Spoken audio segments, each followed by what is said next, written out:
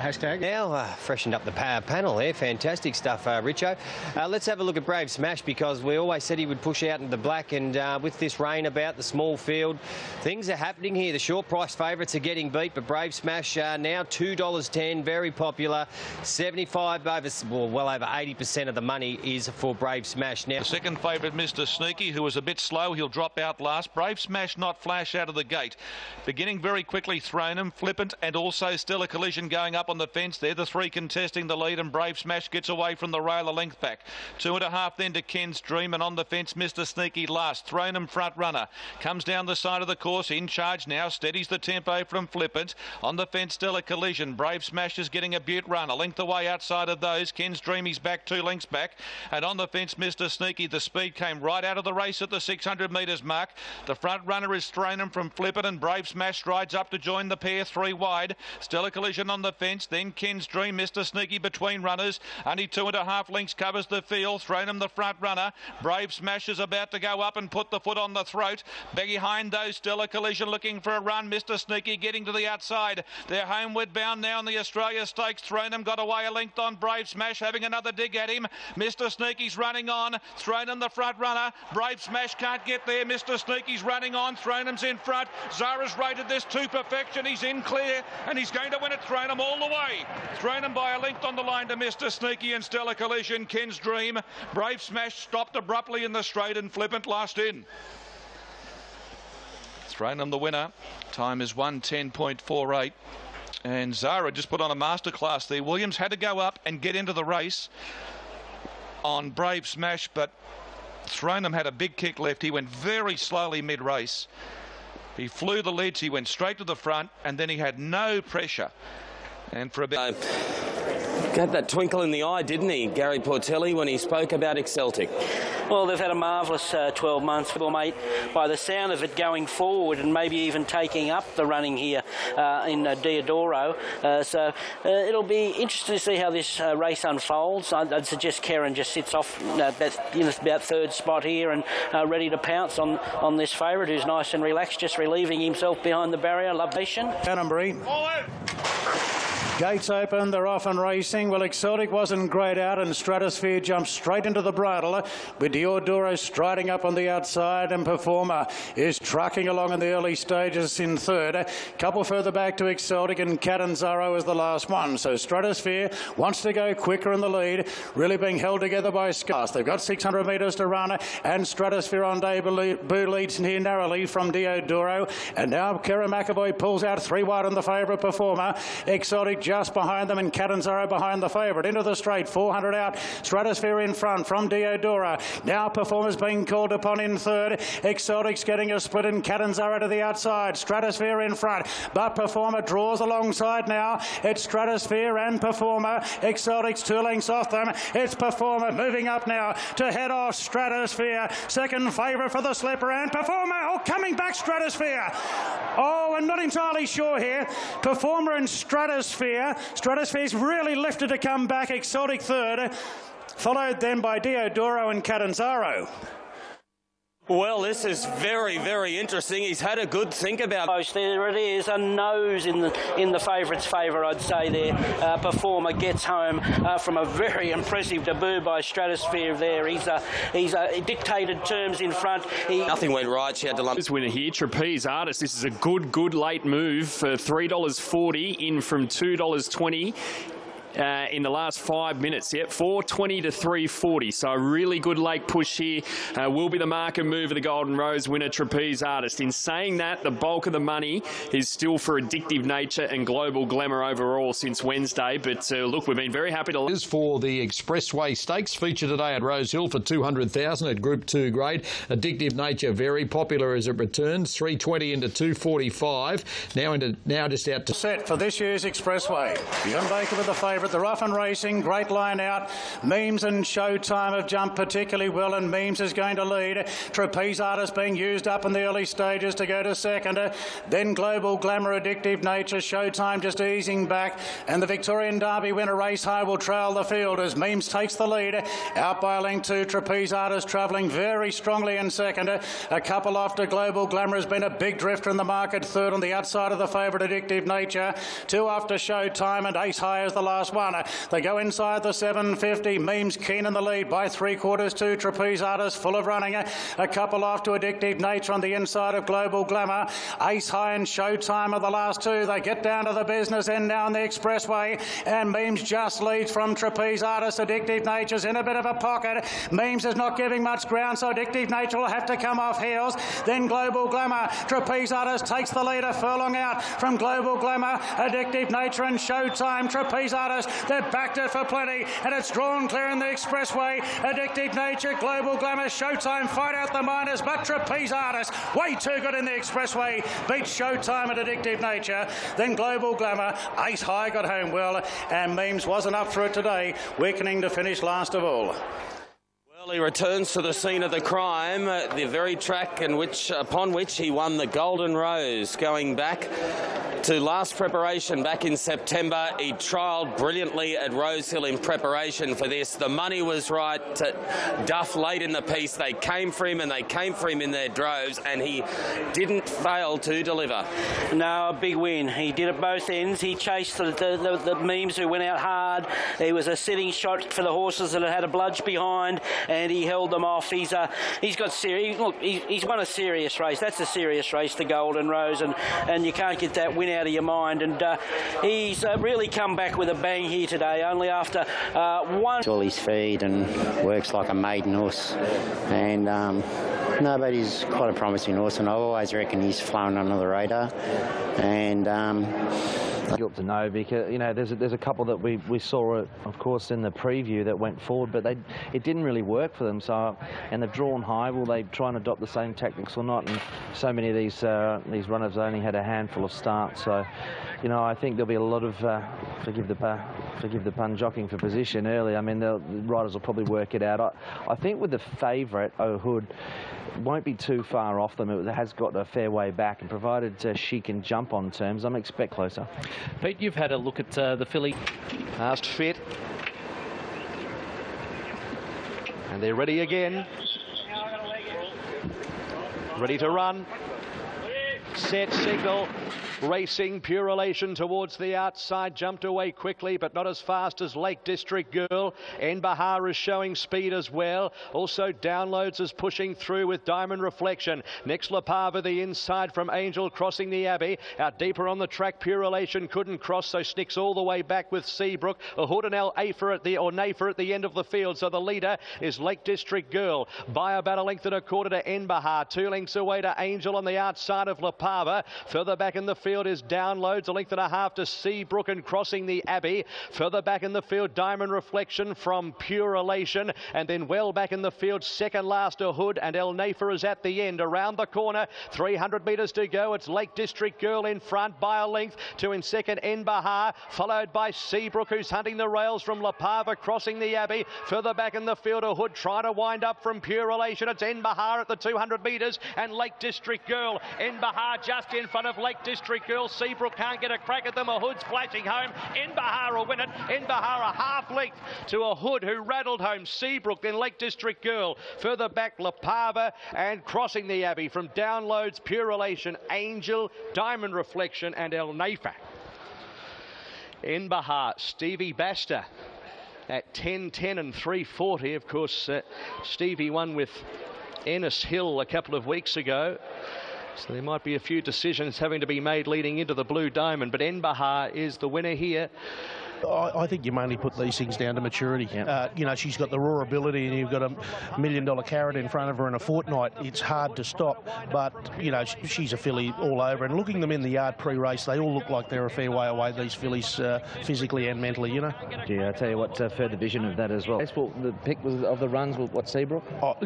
Seabrook, probably for the immediate. Yep. Uhud, come the spring when she's a mature 3-year-old filly, it might... Gave Plaguestone is on the drift here. High Ratio Ratio is now your new favourite. The Fast Neck Rock Colt and the Smarts have jumped on. There's been two outside of High Ratio and Plaguestone that have been spec'd. Ollivander's holding at $6.50, but Written By is one of those. Native Soldier's going to get... From a centre, Pen jumped away quite well. Written By out fast out wide. Shows pace with Helvorsen and also High Ratio. Bionics the inside of Plaguestone as they settle. From Ollivander about 7th from the running man Native Soldier. Hinchrider picking up ground on the inside from Ben Hercules. They were followed by Titan, Blinders, Run Man, and at the end of the field is Separate and Deep. Helvorsen is the leader at the 650 by a neck. High Ratio. A length and a quarter away. Written By in third, stalks the pace. 2.5 lengths away to Ollivander, followed then by Bionics. Plaguestone, the outsiders, making up some ground from Hinchrider, Native Soldier. Then the running man Titan, Blinders. Well back is Run Man with Separate and Ben Hercules. Into the straight, Helvorsen, High Ratio at the 250. Written By makes a line of 3. Plaguestone a length and a half off those. Written By goes to the lead from High Ratio. Plaguestone, Native Soldier late down the outside. Written By with 100 metres to go in front from Plaguestone, who's trying to dig in, but Written By is game, and Written By wins by a half. Plaguestone, 2 lengths Native Soldier, then Separate, Run None. Further back, Titan, Blinders. Back behind those, the running man High Ratio got the stitch, Ben Hercules, and then well back in the field was Ollivander with Helvorsen, Hinchrider and Bionics. Written By Jordan Childs for Graham Begg. The colt by Written Tycoon out of Yao Chin, 2 from 2 after winning on a heavy track at Sandown, but sat right off the 2. By and down the bottom you got the fillies division, and as you can see here it was a little bit quicker for the boys in 104.98, Nick, and the fillies 105.22. Big performance here from Written By first and foremost. Yeah, look, I don't think sitting 3 wide without cover, as Peter Moody said in the lead up to this race, is too big a disadvantage from this over this trip at Caulfield, because you've just got the one bend. But the impressive thing is he's only having his second start. He's a young horse. Typically they like a rail to follow, or at the very least a horse to follow. He had neither of them today, and he still came out and stamped himself as a genuine contender for the Blue Diamond. Not convinced, though, that either of these two races, anything's jumped out and gone, you've got to be on me in the Blue Diamond like we thought it might do. Plaguestone wasn't too bad. It's interesting that he's a little bit shorter in markets, which we'll get to in a moment, for the Blue Diamond. Obviously, people feel as though there's a little bit more improvement to come from him. And out of the fillies, the winner was okay, but obviously Uhud was the one that had the big flashing light, and probably the filly I'd want to take out going forward to the 1,200 metres. She is, but she's her own worst enemy, and I just don't know if she's going to clean her manners up in the space of 2 weeks. She seems to find trouble in her races. It's in 2 weeks' time, where Plaguestone and Written By are the two colts at the top of the betting at $7. Throw in Kinky Boom, Longleaf, Uhud, and then Eberhard. There's not a lot that seems like it's going to jump out of the ground now, basically between now and then. No, absolutely not. What do we make of the fillies and the colts? This is a nice horse, this Seabrook. You can make a case that it was unlucky. He gets third on protest in the price colours, third on the fence here. Uhud maybe looking for 1,200. There's a good wrap on her. So, look, a few nice fillies here. Bahar, the winner. Yeah, did a good job. So, some nice fillies there, but there's no real standout. OK, and what about the colts? Graham Begg, a resurgence for the stable. Yeah. He's been in Melbourne for a little while now, and he's really starting to fantastic. Get his mojo back. Yeah, really nice horse, written by. There's no doubt about it. It's made it 2 from 2. Looks a real good type. I have to say, Plaguestone was 4 deep, no cover throughout. You could make a case he could have nearly won this race. Native Soldier makes up good ground late there. You know, he's going to be big odds, but I reckon Run is going to run well in the Blue Diamond. He's just crying out for 1,200 metres. OK, we're going to take a break when we... As far as our punters are concerned, and best result for them will be the top weight, Shoals. That is the field making their way around to the start here for the Kevin Hayes Stakes. Hutchfield. And racing. Smart Coupe missed the start. Missed it by a couple of lengths. Wooshka began well with Booker. Shoals the inside. Magnesium Rose trying to sneak back from that wide gate. Tulip drives through to sit about 4th or 5th. See Me Exceed on the inside, followed by Ultra Smart. 2.5. Leather and Lace getting back. Smart Coupe is at the end also. Onto the course proper. 8.50 out. Booker off the rails, leading Wooshka out deeper. Shoals probing up the inside with See Me Exceed. They were followed by Magnesium Rose, Ultra Smart from Leather and Lace, 2 lengths Smart Coupe. Tulips right there in the middle of the pack, about 3 off the front runner, if that. Booker at the 600 metres in front. It's been a bit tactical. From on the outside, Magnesium Rose, Wooshka between them. A length Ultra Smart out wide around Tulip, Shoals. About 1 off the fence here, Shoals, just trying to get a crack at them. See Me Exceed, ditto the inside. Leather and Lace is the widest from Smart Coupe. Booker at the 300 metres in front by a length. Magnesium Rose, See Me Exceed the inner. They were followed by Leather and Lace unleashing on the outside. It's Booker at the 150. Leather and Lace a length and a half away. Booker clear from Leather and Lace. It's Booker. Booker's going to win it. Booker first. Second, Leather and Lace. Third, See Me Exceed. Fourth in the race was Tulip, followed by Smart Coupe, Magnesium Rose Ultra Smart. Shoals second last. Wooshka was last. Booker, Dwayne Dunn for Matthew Allerton and Simon Zara, the star of their show, and Booker makes another statement in a feature race at Caulfield. The filly by Written Tycoon out of Noondy, win 3 at start 7. The Tranquil Star winner here back in October, of course, beating Shoals there, but has been Super Cash out to defend her title. Terrific winner last year. We get to see the reappearance of the Group 1 winner Merchant Navy for Aaron Purcell, and of course the ever popular Yadita Clark train Rich Charm resumes here for the Coolmore Group, with a massive group of owners involved here. Mark Zara riding for Aaron Purcell. And what a devastating win it was, of course, in the Coolmore. It just, you know, it was one of those wins. Navy got out to $4.40. Some punters decided that's enough, we'll take that. So there's not much between Ardrossan and Merchant Navy now. In fact, the best result for punters will be Merchant Navy, but Ardrossan just ahead at $3.90, $4 Merchant Navy. Good money for Super Cash, as I touched on before, and Hutchie did as well. We know how good Super Cash is, fresh at $5. Prezado got into 5. Signal racing. Merchant Navy away fairly. Flamberge out quickly with Ardrossan on the outside. Prezado lobs to third with Super Cash, followed by Hellbent. Next in the field, settling down as Canny Essen in that group. Merchant Navy's wide and back to the end with Rich Charm. Ardrossan's trying to come across with Flamberge the inside at the 800 metres. Further back in the field in third, Prezado. Super Cash the inside, out deeper Canny Essen, followed by Hellbent, Merchant Navy, and Rich Charm is at the end. So the front runner at the 600, Flamberge from Ardrossan. They haven't gone that hard. Canny Essen now to third, out 3 deep. Super Cash the inner, followed by Prezado, Merchant Navy, Rich Charm the inside, and at the end of the field is Hellbent. Around the corner at the 350, stoked up Flamberge. Ardrossan right there. Canny Essen 3 deep. Super Cash needs a run. Merchant Navy down the centre, about 3 off the lead, running on from Rich Charm. It's Flamberge at the 200 metres with Ardrossan, Canny Essen, Merchant Navy, Super Cash getting out, but Flamberge kicks at the 50. Super Cash gets out, Merchant Navy, Flamberge, Super Cash wins it again. Has just won it, I'd suggest, from Flamberge. Merchant Navy for fourth. Rich Charm was there with Hellbent. Canny Essen got tired. Ardrossan ditto, and Prezado. It'll win Super Cash. Super Cash right on the line. Has nailed Flamberge. Merchant Navy up for third, and it promised to be a terrific race, and it was. Super Cash, Craig Williams, has won it again, 2 years in a row, 430 and 170. They came for it late after it was Merchant Navy and Ardrossan in the betting, but Super Cash 550 into 460. Now just needed to get out, was bustling for a run with 200 to go.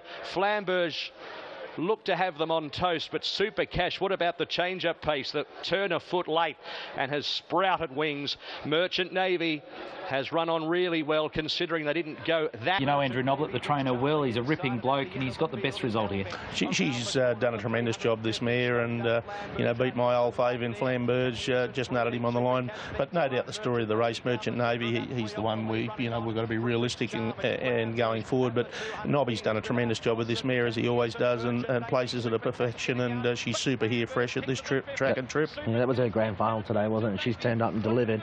I tell you what, though, Rich Charm heading forward didn't get the best of luck today, and you know, at the start, as we can see with Rich Charm, just didn't quite get away on terms. It was always going to be tough, Pete, from that inside draw, wasn't it? Navy, you know, he was super here first up today. Get him to a big track, 1200 and maybe even 1400, and probably got to run a strong 1400 for the the Golden Jubilee, the Diamond Jubilee at Ascot as well, so it might be well suited. Yeah, that's what I thought out of his run today. He's come back. He might just be looking for a bit further now. Put you both on the 5 for the Autumn Stakes is Prevailing Winds, now into $5. Darren Weir and Damien Lane combining, certainly well backed late in the piece from a top luck of $7.50. Lavendi's on the drift, 5 out to $6. Villamont, $5.50, now out to $7. Scarecrow's had support, but just easing up now, touch $6.50. So Villamont now into $5.50 is favourite, ahead of, now into 5. Now into 5 Villamont, ahead of Lavendi. And then Prevailing Winds. Siren sounds. Hello. 407 Vets advice. Scarecrow is a late scratching at 407 Vets. Bookmakers rule a line. An announcement will follow the running of the race. Scarecrow is a late scratching. Set to run in the Autumn Stakes and away. Illumicon from barrier number 1 began well with Prevailing Winds the outside and Black Sail. They were followed by Andaz straight into 4th from Astoria. Next in the field, Weapon midfield on the fence. And then Murahib and Holy Snow out deeper. Next Lavendi, Villamont, Mr. Field. Then by Lavendi, Villamont, Holy Snow and Mr. So-and-so is at the back. So Prevailing Winds, 750 metres to go. By 2 lengths to Black Sail. A length Illumicon, 3 lengths Andaz, Weapon the inside next Astoria. Further back is Murahib, and then came Lavendi, would spot the speed about 10 from Villamont, Mr. So-and-so, and Holy Snow is last as they come to the corner. As they reach the 500, Prevailing Winds, every poster winner. 2.5 to Black Sail, niggled out Illumicon there, the inside, followed by Andaz. Weapon under the whip from Murahib to the outside, Lavendi. Villamont still second last. Holy Snow to the outside from Mr. So-and-so. It's Prevailing Winds getting weary at the 200 metres, still about 3 lengths Black Sail. Holy Snow down the outside is running on. Murahib back to the inside, Mr. So-and-so, but Holy Snow drops on them, comes away, and Holy Snow has won it by a length and a quarter, Mr. So-and-so. Astoria third, fourth a photo, Lavendi or Prevailing Winds from Black Sail. Then came Villamont, Weapon, then came behind them Andaz, Murahib alongside of those, and at the end of the field was Illumicon. Holy Snow at 14.40 and 4.40. Mick Price here at Caulfield, ridden by Michael D. Finished 5.5 lengths off the winner in the Caulfield Guineas. Hadn't performed first up previously, but had been placed at Group 2. But has been far too good for them and has put them to the sword from Mr. So. Look at this, on the turn was last.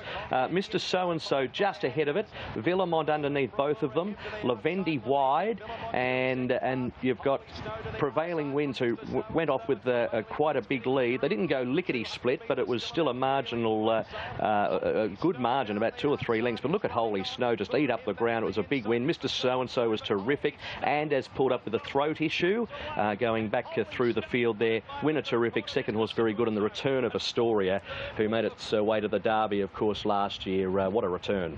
It was a shame that Villamont found him. 5 winners, what does it take? The best horses traditionally win weight for age. You know, the horses with weight for age performance, or the promising 3-year-old coming through. You know, I think start at the top, start with the quality. We've seen it probably most of the day. You know, you got your Hartnells and Toes and Stardoms. You know, they're the dominant horses, the multi-million-dollar earners. Great expectations abound for him this campaign. Yeah, you're right about that. He's certainly a flashy individual. He stands out in the mounting yard, there's no doubt about it. With Shillelagh, it's easy in the market, but gee, she was good, I thought, over the spring, and you know, she's run very well here at Caulfield as well. Toss and Stardom, Mr. Let's have a look at the market here for the CF4 Stakes, courtesy of Bet365. Toss and Stardom, heavily backed, $4 is your favourite. There's been huge money for him over the past couple of days. Hartnell second pick, 5, now out to $6. Mr. Sneaky's at $9 and steady. Shillelagh, who's playing up on her way to the barrier, she's out to $9 now, the Chris Waller train mare. Brave Smash, money just easing up for the Japanese import with Darren Weir at $10. Mighty Boss, the Guineas winner, getting well supported, 13 into it. Group 1. There's some action out wide. Hartnell jigging about. Toes and Stardom standing okay. Ready, racing in the CF4. Lord of the Sky goes back towards the end of the field early. Dollar for Dollar began really smartly. Straight to the front from Thronum, and they were followed by Mighty Boss, who lobs to third with Shah Hitsy forcing forward as you would expect, followed by Brave Smash about 2 lengths away in the field. Jester Halo, and on the inside Single Gaze from Lord of the Sky, who's on the improve now after a tardy get-go. Further back in the field is Tozen Stardom, who's also pushing forward out deep on the track as they reach the 900 from Mr. Sneaky. Well back Abby Marie, 2 lengths Shillelagh. So the front runner is Thronum and then tries to put the brakes on at the 800 metres and leads by about a length. The Lord of the Sky, Tozen Stardom third, 3 deep. Dollar for Dollar fourth, the inside from Shah Hitsy. A length to Hartnell. Mighty Boss on the inside midfield from Brave Smash. Out deeper Mr. Sneaky with cover, followed by Jester Halo. The inside is Single Gaze from Abby Marie and 2 lengths Shillelagh. Up around the corner at the 400 metres. It's Thronum, and on the outside Lord of the Sky. Dollar for Dollar's poised. Tozen Stardom 3 deep, roused into it, followed by Mighty Boss. Shah Hitsy. Hartnell presents down the centre with Mr. Sneaky, followed by Single Gaze. Thronum at the 200 metres from Lord of the Sky. Dollar for Dollar behind them, followed by Tozen Stardom, Hartnell and Mr. Sneaky. It's Thronum just in front of Lord of the Sky at the 50. Hartnell's lifting. Hartnell lifting. The big boys come back in style and won it from a photo. Flashing through Single Gaze on the inside, and Brave Smash from the clouds, followed by Thronum, Lord of the Sky in photos. Behind those horses, Dollar for Dollar. Then Mighty Boss, Abby Marie, Mr. Sneaky, Shillelagh, Jester Halo, Shah Hitsy, and at the end of the field, Tozen Stardom. Hartnell will win it. Hartnell. Craig Williams for Jamie through. What a return from Single Gaze. What a mare she is. And then Thronum. And then behind them, Lord of the Sky and Mighty Boss in a bunch finish. It was a terrific race. Hartnell is the winner. Yeah, it's great. When he walked into the yard, he looked fantastic.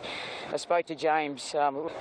He just got a bit upset in the gates before they went to release the start, and he went back and he was slow, and we were back, and around the bend he didn't really turn at all, and I was quite worried about him and had to be firm with him a fair way out, and thank goodness he lifted the quality of the horse that he is. So it's great, and I've got nothing down my boots, so it's even better. Up there with one of the best horses His Highness Sheikh Mohammed has ever had in training in Australia, and he's the horse's third Group 1 since arriving here, but of course he's been the sparring partner of some pretty good horses these past few seasons, and it's just amazing to see him produce such a big effort like that when you think about how hard it is to win Group 1s, and how rarely you win them when they're sort of got to do it so tough like that from wide barriers. And the horse dug deep and returned so well, and a great credit to the whole operation to get him here like this. It's almost an old-fashioned Cummings training regime today, because I know your legendary grandfather Bart used to love getting Melbourne Cup horses into this race first up. Hartnell ran in a Melbourne Cup. He's come to this fresh. He's bucked the trend of recent years.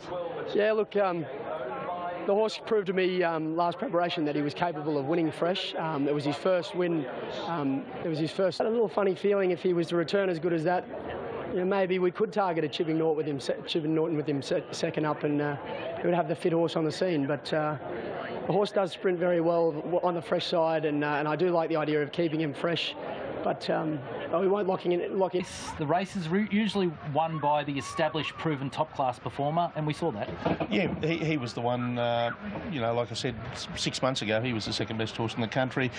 Sort of last couple of runs, Melbourne Cup, the race before was a little bit disappointing, so you forget him, but he was the best performed galloper. But I just don't know what to read into the race. There were so many horses that should have won it, so where does that leave the form? I'm not a punter, I'm not a form person, so I'm just not sure. Like 3.5, 3.25 lengths first to last. Well, Hutchie, you're a punter, you are a form person. And I'm confused, I can't help you. But to be honest, the race really, as Pete said earlier today, when Lord of the Sky didn't jump on terms, it looked like the rest of them didn't know what to do. Thronum went forward, the Dollar for Dollar sat into a nice spot, but it really made it messy for the likes of Tozen Stardom, who was wide. Craig Williams ended up getting a great spot, 3 wide with a bit of cover, without really working. But gee, there were some unlucky runs, and I'm not sure. I mean, you need to go back over the times, etc., and have another look at each runner in isolation, because there were some, number of unlucky runs. Does that mean that speed maps should just be a guide for these boys, not the be-all and end-all. They go with an open mind. Like, speed maps are written on paper, and we know what else paper's used for. Yep. Very handily. So maybe they should forget that, ride their own race, forget what they think should happen, and adapt. And that's what the best jockeys do, isn't it? Yeah. You don't really need to give them instructions. If something changes, bang, they make a decision, and more often than not, it's the right one. Or at least make a decision, mates. Yeah. All right, well, messy race. It's going to take a while to work out what we do with this race from a form perspective. James Cummings said post-race he's thinking of going and taking on Winks again in the Chipping Norton Stakes. You know, on face value, Winks probably smashes him again because that's what she does. But he's come back. He's proven that he's back in good form. That's 2 preparations in a row that he's been able to win first up. So James Cummings really working him. Is your horse? What would you target with him? I'd run a mile from her. She'll tow him inside out. There's not many horses in the world that she wouldn't. And if I can be 1,000 kilometres away running in $1 million race and she's not in it, there's not a lot of thought required, I believe. One thing I think we can take from the race, Mighty Boss was a big run, wasn't it? Didn't get a lot of room. And I think that 3-year-old crop that we're seeing now, they're starting to step up and they're pretty handy. A couple of other points out of the race. Single Gaze, look, she's a super popular mare. You've got a feel for Nick Oliver again. She's run second in a big race here at Caulfield, but good to see her back so well, Pete. Nick's done a tremendous job. I got the opportunity. She raced terrifically well all spring. Ran out of a hide in the Caulfield Cup. Went round in the Melbourne Cup. But I was amazed when I saw her here in the yard. Her and Abby Marie, the other unlucky mare in the race, they'd really come on from the spring and presented very well. And I reckon both those trainers. That I wouldn't run him against her. I think that he's probably better down there in Melbourne. They've always said that he was better on that leg. He's a horse that maybe they're doing it to get him fit for that 2,000 metres third up. I'm not entirely sure, but switching horses state, I'm not a massive fan of that, but James is a trainer and that's his decision to make. But I personally wouldn't be taking on Winks. All right, let's get into this Warwick Earl, and he was relaxed. He ran a poll himself later in the day as to who was the most unluckiest runner, who should have won this CF4 Stakes. We'll show it to you a couple of times and you can make up your own mind, but there are a number of unlucky horses. Firstly, the winner, Hartnell.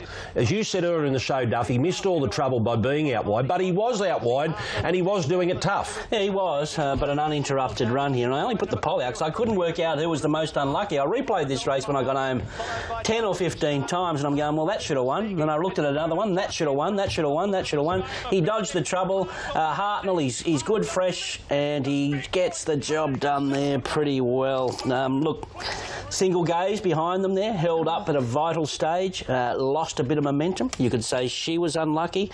Brave Smash had to come back on the point of the turn. He was unlucky. I would have thought Abby Marie, I would have thought she was as unlucky as anything. She's in the blue and white with the striped cap back in the field. Well, let's have a look at, let's just focus in on a few. Single Gaze first of all, tell us about her. Well, 3 back the inside here, just there. She's got nowhere to go. And now all of a sudden she gets a run. And being a staying sort of mare, it's very hard for him to get up and sprint quickly, but she was just winding up here and should have nearly won. You would have said, well, she doesn't get held up. But then you can say that about 4 or 5 other runners in this race. Well, the Tealy Asset colours, Mighty Boss. Mighty Boss, and you'd have to say that he was extremely unlucky. He had Tosin Stardom leaning in on him the whole way, and Abby Marie in the Mick Kent colours was also behind Mighty Boss and then had to angle out and try and get a run, and she was unlucky as well. So that's another 2. Yeah. All right, let's have a look at Brave Smash. White cap, the Australian Bloodstock White cap behind the winner, Hartnell. Well, he was in a better spot early and then all of a sudden gets shuffled back and then comes back again here when he had to come back out of that and come around him again. And like I say, you see Abby Marie in close there. She was going to explode with clear running as well. Look, the answers are Pineapple. Tosin Stardom pulled up with thumps, heat stress, all sorts of things. So I put the poll up, and this is what my poll come up with: the most unluckiest runner. I think there was about close to 1,000 replies to this. Well, there you go. That just tells you. 26, 27. So the general consensus is Mighty Boss may have been the most unlucky runner there. But it's not definitive. It's not at all.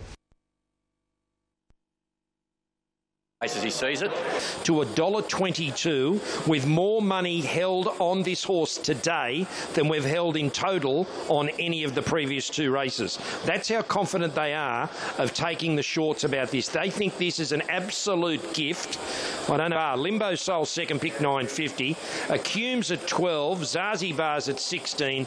And the 3-year-olds are on their way. Should have been missed the start.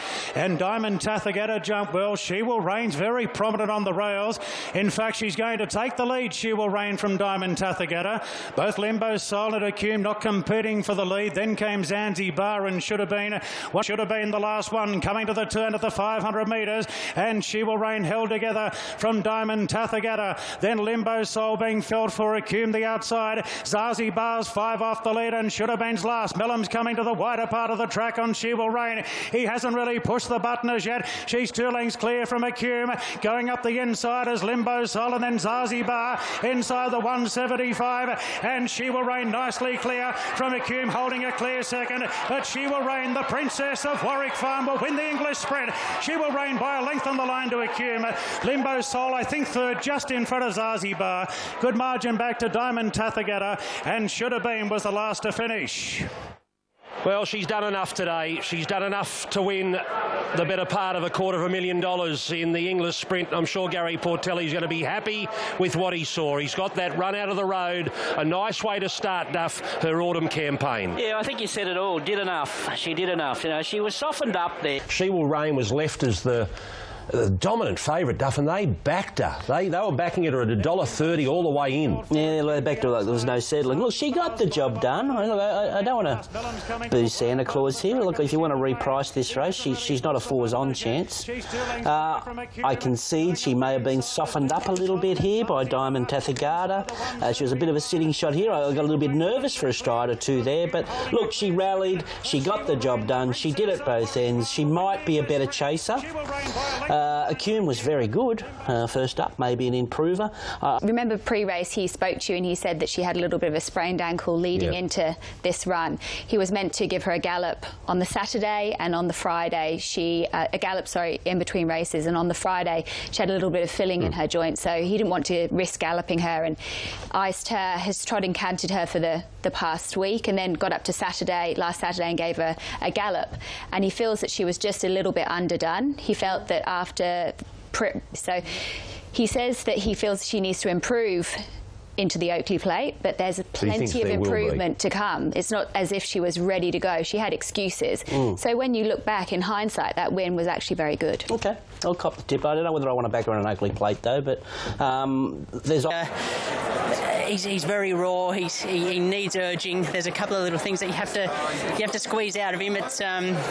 But he's a very talented horse, and he has an action to back that up. And features Aquas Farm Eskimo Prince Stakes 1200 metres, and our mounting yard is brought to you by Harvey Norman. Shop with confidence. If you know more on that in a sec. Yarra Valley's gone to Sky Racing 2. Take note. Channel 527 with them running late there again. Yeah, Brave Song was $4.40 out to 5 at last check, just back into $4.80. Horses nowhere near it. So. The worst result for Tab is Kementari, and maybe... Prince Stakes, and we're all set. Stand by for a break. They're off and racing. Assimilates missed the start, resuming, and Siege of Quebec and Single Bullet have quickly jumped into stride with another Sin going fast along the rails, and another Sin will head off Single Bullet, Siege of Quebec and Lord Cecil improving. A couple further back to Kementari from Goodfella, Brave Song, and Assimilate is the last one. So another Sin heads them up in the Group 3 by 3/4 to Single Bullet. Racing keenly with the blinkers on. Lord Cecil goes to third. Kementari's holding position, one off the fence. Makes Siege of Quebec start his run now a fair way from home.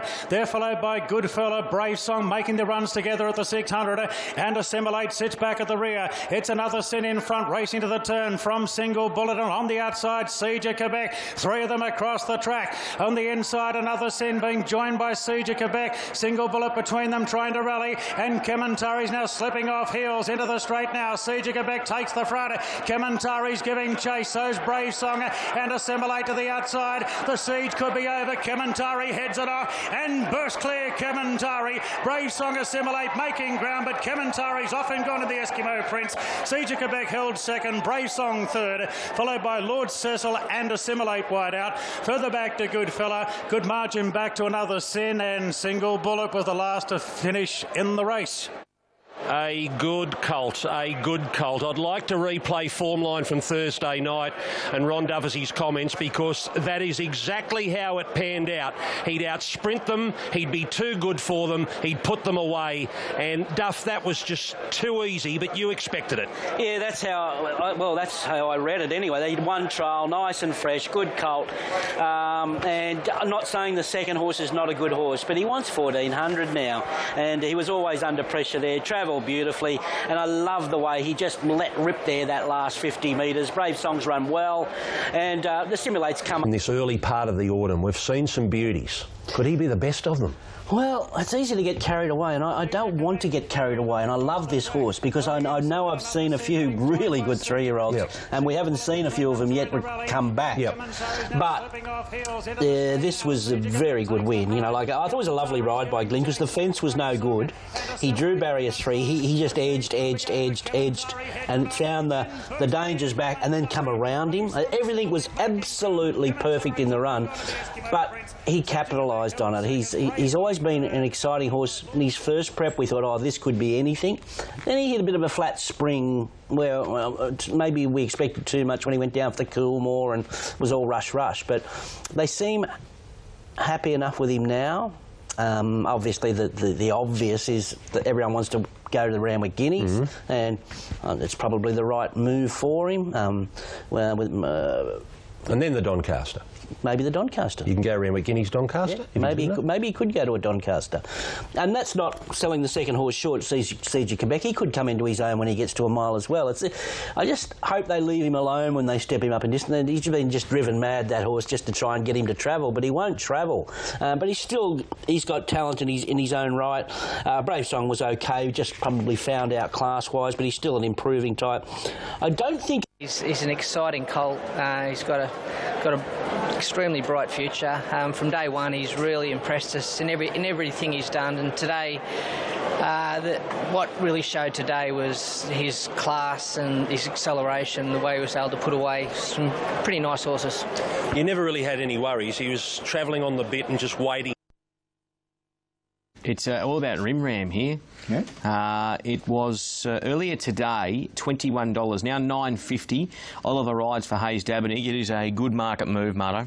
Yeah, it's been well found on track as well. Rimran went up at $16 there, and it's into 9. Aloysia the favourite, $3.90 to $4.20, back to 4, back to $4.20. Paris Rock just eases out 40 cents to $4.40. There's been a nibble for Chicago.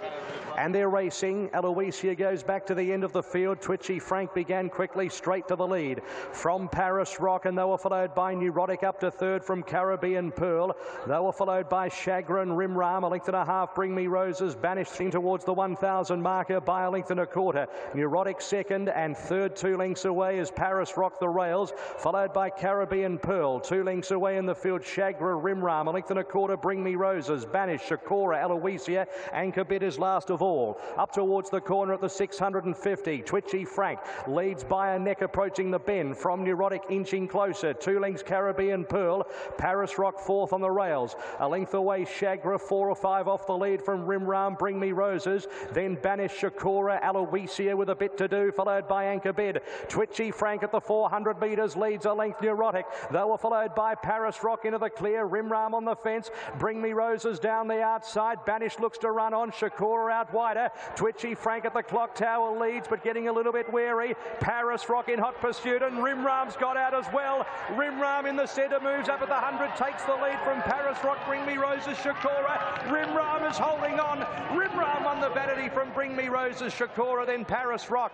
Next, Aloysia doing a bit late, followed by Chagra, Caribbean Pearl, Twitchy Frank, Banish, Anchor Bid, and towards the end was Neurotic. Rimram for Damien Oliver. Well, the money was spot on, was 16 into 8, and just before the jump into 7.5 on VOPs, 7.40 on the tote. Rimram, number 5 for Damien Oliver, who won this race back in 1999 with Rosa War. Second victory in the race, joining McAvoy and Dunn with that honour. Bring Me Roses second, number 2. Luke Curry for Tony McAvoy, and Shakora, who was rocketing home Karen McAvoy. Paid a lot of money for him as a yearling, and he's developed into a really nice horse. He's not big, but he's really well put together, and he's got a terrific attitude. This is a horse that's travelled over to New Zealand, seen Flemington for the first time, and he wandered around the mounting yard like he's been here a few times. Thanks for that, Jane. All right, Hutch, give us your top 4 for the CS Hayes Stakes. I could probably give 8 in this race and still not find the winner. It's that kind of race. But look, I think you need a price. You're getting that with Sully. He's going to get a lot better over further. But Shane Anderson with Grunts and Nick. Peaceful State remains the solid favourite at $4.60. Has been well backed throughout the day so far, and is your market leader. Some others to touch on. Cliff's Edge certainly got admirers at $6. Grunt at $7.50 had support late in the piece. Embellish the... For Dean Lester, 13, 16, 1 and 12, suggests Dean. Last year, this race was taken out by Haydock, beating Malays and Land of Plenty. Other winners include Tavachi. All clear given. And they're racing a beautiful line as well. Sunquest goes back to third last with Vinland and Passaro. Scarecrow out quickly. Will lead South Sow and Cliff's Edge and Island Missile not far off those from Peaceful State and Embellish. Next in the field settling down is Grunt on the improve out wider from Sully. Sunquest getting up on the inside to midfield now from Eclair Sunshine. They were followed next in the field by Kentucky Breeze and Murakeb from Vinland. The inside main stage third to last from Eshtarak, and Passaro is at the back. South Sow the leader as they approach the 800 metres by a length and a quarter. Scarecrow. Cliff's Edge is third. 2 further back. Island Missile the outside, followed by Embellish the Kiwi on the fence. Grunt is 6th out, 3 deep, 2 lengths. Peaceful State, Sunquest on the rails. Then Eclair Sunshine, Sully out deeper from Kentucky Breeze and Murakeb. Then Eshtarak. Well back as Vinland main stage, and Passaro is last. It's South Sow into the straight at the 400 metres by a length and a half to Scarecrow and Cliff's Edge the outer. Then Embellish, Island Missile. Grunt up the middle of the track from Sunquest, followed next in the field by Murakeb, and Eshtarak is winding up, but Cliff's Edge at the 200 metres takes the lead from Scarecrow. Grunt on the outside, then South Sow. It's Cliff's Edge with 100 metres to go. Grunt wearing him down. Cliff's Edge a fighter. Grunt moves up, takes the lead, and it's Grunt. Grunt 3/4 Cliff's Edge. Third in the race, Murakeb or main stage doing a bit late. Then Embellish and Scarecrow and Peaceful State. They were followed next in the field by Vinland from South Sow, and next Island Missile, Sully, in company then with Eshtarak, Kentucky Breeze, Sunquest, Passaro and Eclair Sunshine. Grunt the winner, Damien Oliver, 2 on the bounce. And the 2 traditional races for the 3-year-olds, the Debonair and also the Vanity. Grunt, real up-and-comer. Let him pin the ears back. He's a beautiful horse and has taken it out in the Rupert Lee colours. Win 3 at start number 4, Damien Oliver for Mick Price, who is having a good day. Of course, he won the list. 5th, number 15, Scarecrow, and 6th was number 2, Embellish. The race time 1:21.55. 1:21.55, 3/4 of a length by 1 length. And a massive crowd building around the mounting yard here for the feature sprint race, the 64th running of the Black Caviar Lightning, and of course named in honour of the unbeaten Super Champion who had 25 from 25, including 3 editions of this race. Horse number 1 is Australia's #1 sprinter at the moment, the mighty Redzell. Peter and Paul Snowden trained for a massive group of owners to be ridden here. So I was more interested in having something on Haydock, the way that now he's been trained as a sprinter, like the work leading in, and I think at $8.50 I'm happy enough to take that. Redzell, doesn't need any introduction. It'll be hard to beat. $1.75 short enough for mine. I thought Miss Rock could run a bit of a race fresh, and don't want to leave Redkirk Warrior Lightning. This market update. And what a betting turn it has been, with Redzell still your favourite, $1.80 into $1.70, but now slight ease out to $1.75, but does remain a dominant favourite with Bet365. Some late support here for Redkirk Warrior. We're seeing 11 now into $9.50. There was good moves for Haydock, $9.50 into $8. Set. Gates crash back and they're racing. Formality began quickly towards the inside. Ball of Muscle out fast will lead with Super 2 on the outside. Haydock isn't too far away, and Redzell's pushing up out deeper. Further back is Rock Magic behind those horses, followed by Formality, and Sapido is out deeper on the track, followed by Miss Rock. Terra Vista about third last, and at the end of the field, Redkirk Warrior onto the course proper at the 600 metres. Super 2 in the middle in front of Ball of Muscle. Haydock, Redzell they're outside. They were followed by Terra Vista, Rock Magic. Miss Rock out deeper on the track is Formality and Sapido from Redkirk Warrior. 300 metres to go. It's Super 2 under pressure, grabbed by Redzell. McAvoy Savoy hasn't moved. Ball of Muscle back to the inside from Haydock, and down the outside Serpedo. Red Zell with 150 metres to go strikes the front. Rock Magic late with Miss Rock, Red Kirk Warrior, but it's Red Zell in front. Red Kirk Warrior's flying home. Photo on close. Red Zell or Red Kirk Warrior, I'm not sure. Photo finish in the Lightning. What a thriller. Third Photo's Miss Rock Serpedo there with Rock Magic, followed by Haydock, Ball of Muscle, Super 2, Terra Vista and Formality. Red Kirk Warrior will get up on the outside. Red Kirk Warrior, Regan Bayliss for Hayes and Davidic has bloused Red Zell right on the mirror. What a thrilling race. Red Kirk Warrior, Regan Bayliss for Hayes and Davidic has come with a boomer. The gelding by Not Now Cato has won of Ball of Muscle. Now the run 56.33. 56.33, which is 0.9 outside of Black Caviar's track record. 4. And you get your second. What a thrill. Oh, how bloody good's this. What an amazing horse this horse has been for me. You know, obviously he had first sit on his back in the Newmarket, and he was terrific there, and then ran him in the, brought him in the Bobby Lewis, his second prep, and he was great there as well. And just David Hayes and Tom and everyone, they're freak trainers, and you know, they just know. We're at 2,000 metres. He's now the fastest 1,000-metre horse in Australia. Yeah, it's amazing. He ran down the champion, and one of the real special straight track horses he's becoming. I think he would have been unlucky not to have won. He was badly held up at the back of the field. I just can't wait to read his sectionals. It'll be quite exciting. What do you put that down to, this unbelievable ability to handle the straight course so well? I don't know. He seems to really like it. He's a big scopy horse. And just all his moons seem to come together when the straight races come on. So a little bit of luck and a little bit of planning. Can you take us through your tactics leading into the race? Through winning the Newmarket first up, the first horse to do it in 100 years last year. What is your plan ahead? I will be back here in a few weeks in the Newmarket. He'll probably carry a bit of a fine for this, but I find sprinters can carry weight, and he's a big, strong horse. And I really feel if he got out earlier, he might have won easier. So we just got to keep him happy and really fresh. Congratulations. Thank you. Races. Yeah, he's a high talent, and it's incredible to think that his first start in his life, he won a 2,000-metre race at Newmarket in his maiden. So he's running at half his debut distance, which probably has never been done. And he ran down the champion and ran incredible sectionals to do it. So I think Red Zell lost no admirers, and like he's going to be hard to beat the Newmarket if we can keep him in this frame of mind. As we have a look at the replay of the... Just got there. He might have been a bit unlucky if he got beat, because Formality, who had a bad day, got in his way, and he was sure Formality would take him into the race. David, it's extraordinary when you have a look at his sectionals here. Red Zell doing everything to win the race, and your blokes come home last 800, 41.99, last 600, 31.59, last 400, 21.21, last 200, 10.64. Red Zell's done everything bar win the race. It just goes to show how exceptionally good your horse is here fresh. That was an unbelievable win. It was just incredible, because I thought, you know, it was a good margin back to third, and by the times Red Zell was crushing the line, and our horse nearly did the impossible, didn't he? He was just terrific. When we think about Red Kirk Warrior, Damien Oliver, Miss Rock. Yeah, it was a fantastic run. I just sort of tracked up nicely behind Red Zell and got up to sort of the 400-metre mark. Gave me a nice kick when I went, and obviously just got run down the last bit by a very handy horse. So disappointed to get beaten, but start of his campaign, and he's in for a great campaign.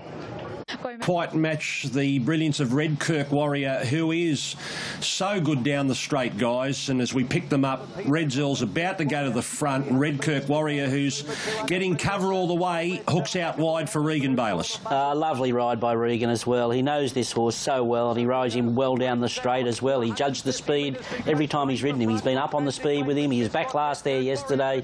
Comes with a beautifully judged ride, and you're right, he's stamped himself as a dead set straight track horse. Red Zell was gallant in defeat. He may have just got lumbered in front there 50 metres too soon, and he's better off, you know, darting at the 100 more so than the 150. So I want to make a little excuse for him. And if you go back to the start, he just bumped himself on the way out of the barrier. Well, you don't need these little things going wrong in 1,000-metre races. Look, of the others, they've battled on markets, the TJ Smith and the Everest. Red Zell and Chautauqua. Minari's in a trial in a couple of weeks, guys. Oh, can't wait for Magic. that. Oh, he's come back. What did you think of Chautauqua's trial? Amazing. I was happy to see him, Brenton let him do a little bit there, just give him that... Stampede, Global Glamour and also Endless Drama. Global Glamour's the only one to skim in at this stage on track from 5 into 480. Endless Drama is 4. Hopefully he's still sharp enough for the 1,400 metres here, and I think he can lay his cards on the table for a pretty big autumn, this horse. I think the Dangerous prized Icon, all he has to do is be sharp. Gates open now, off and racing. Stampede, Whiteout Jump well, but Addictive Nature given a liven up there by Hieronymus, and the 3-year-old's going to lead Addictive Nature from Stampede. Going forward is Global Glamour in the early part. She wants to serve it up to the colt. Just behind them, Classic Uniform and Endless Drama looking to slip. Dozen off the lead. 600 metres out, Global Glamour did work early to lead. She's out by 3/4 to Stampede. Then came Addictive Nature, leaders back. Further back to Endless Drama, prized Icon behind him. Classic Uniform stoked up, coming through second last, being revved up to the outside. Global Glamour comes up the rise, 2 lengths clear. Endless Drama going after her strongly now. Addictive Nature third, and a good gap back to prized Icon and coming through. Global Glamour still in front from Endless Drama. Coming through is winding up well. Endless Drama goes to Global Glamour. Coming through and prized Icon. Endless Drama hits the lead late, and Endless Drama wins the Apollo. Endless Drama wore down again Global Glamour. Photo for third, prized Icon and coming through, not far from the winner. Then came Addictive Nature. Several lengths further back to Classic Uniform. Then in Prince and Stampede was last. Well, Chris Waller was always expected to win the Apollo, but it was going to be with Winks. He's done it anyway with Endless Drama, number 3. Ty England in the saddle. It was a bit of a slog that last 100 metres or so when Endless Drama loomed up and she wouldn't give in the mare Global Glamour. And then the other two were starting to come, prized Icon and coming through, but he'll get the decision narrowly, but he wins. Endless Drama. Nice horse. Glamour. For Gay Waterhouse and Adrian Bott and Rachel King, the rider. Number 6 coming through has run third. He was expected to win the Apollo, but he was expected to win it with Winks. She's not there, but Endless Drama, third in the race last year, gets the money in 2018. He's come back a better horse. It's taken him a while. I know he's a 6-year-old stallion now, and that's his first win in Australia, but she's a lovely looking horse, this. He's got a beautiful head on him. He's a real stallion. Hopefully, I did think he was going to blow this field away after sitting in the 1-1 and looming up to a mare that had done a lot of work. But I still think there's upside, and he's a chance of really improving again off this hit out. Boy, oh boy, Global Glamour, how gallant in defeat was she? She went out that second furlong so hard. She's in the worst part of the track. She's a sitting shot. She fights hard. That's a real gutbuster. She deserves a lot of credit for that performance. 3:13, 6 and 2. Heading to the gates for the light fingers. Let's go to Glenn Munsey now for a market update. There should be plenty to tell us here, Glenn. Yeah, Greg, I thought this favourite would have kept getting out here. Elise, it got to 225, but they were quite happy to step in at the 225. In fact, in the last 3 minutes, we've laid one bet of 10,000 at 220 and another bet of 11,000 at $2.15. She's in. Racing great line out, Debonairly, Whiteout Jump well, so did Shamook underneath it, and from within's mustering to go and join these leaders. Elise into stride nicely just behind them from Ellie's Encore, and then Yulong Xing Sheng as the field strings out. Melody Bell gets well back on the orange blinkers on the outside of Kanga's Eye. Then from within takes the lead clearly in this from Debonairly and Ellie's Encore. Shamook on the outside going to fourth, caught in a 3-wide position. Elise Camp right behind the leaders. Then came Yulong Xing Sheng. Further back to Melody Bell, tracking the favourite everywhere she goes. Kanga's Eye back on the fence from Torval, Sasso Kubaro, and Frolic is starting to tack on into the straight and from within leads from Debonelli. Shamook on the outside going after the leaders, and Elise goes back towards the inside. Coming up to the 250, Elise sprints. She sprints quickly, Elise from Shamook in second. Torval and Frolic down the outside. It's Elise in front. Shamook's coming back on the outside. Elise head in front from Shamook. She's finding Elise, and Elise wins the light fingers first up. Staved off Shamook, and Torval running third. Melody Bell closed off. Frolic sprinted for a bit, just was found wanting the final 100 metres. Then came Sasso Kobaro from Debonelli, Ellie's Encore, Yulong Xingsheng. Further back to Kangazai from within, change of tactics, but she didn't see it out. Elise back in the winner's stall for Glyn Schofield, first up at 2.20 and 1.30 for James Cummings. Shamook ran a great race at $1.90, as did Elise. Yeah, terrific return from her. Just got a little bit hairy on the point of the bend here when a horse whipped around her and she got shoved back in, and she had to duck inside runners here. But she's a lovely filly. She's on target for races like the Group 1 Surround now and the Coolmore Classic. Look, she's just been work in progress for so long. I remember as a 2-year-old, she walked into the yard. She had a head as big as an elephant and a real light frame. But she's finally grown into that big wolf head of hers and turned into a lovely big strong filly. This is a classic case of wide no cover here. Shamook. If you were just looking at that race on face value, you'd say, wow, what a performance that. 4 deep, 3 and 4 deep, no cover, in front, and have the hide to fight hard to the line like that. But I just feel it comes down to her being in the better ground there. Torval may have been a touch unlucky for a 100 to 1 chance. She found trouble early in that race, and I thought she... Happy to play around the favourite here. He's rock solid at 340, Astoria, but We Take Manhattan is the mover. OK, don't forget, if you run second or third, you get up to 50. Racing in the Autumn Classic, Blue Jay Way a touch slow from barrier 2, goes back towards the end with Mr. So-and-so. Think Positive jumped well with Rel's Son, and also our deeper Armed and Ready. Valiant Spirits coming over with Zhang Fei and We Take Manhattan, so 4 or 5 across the track.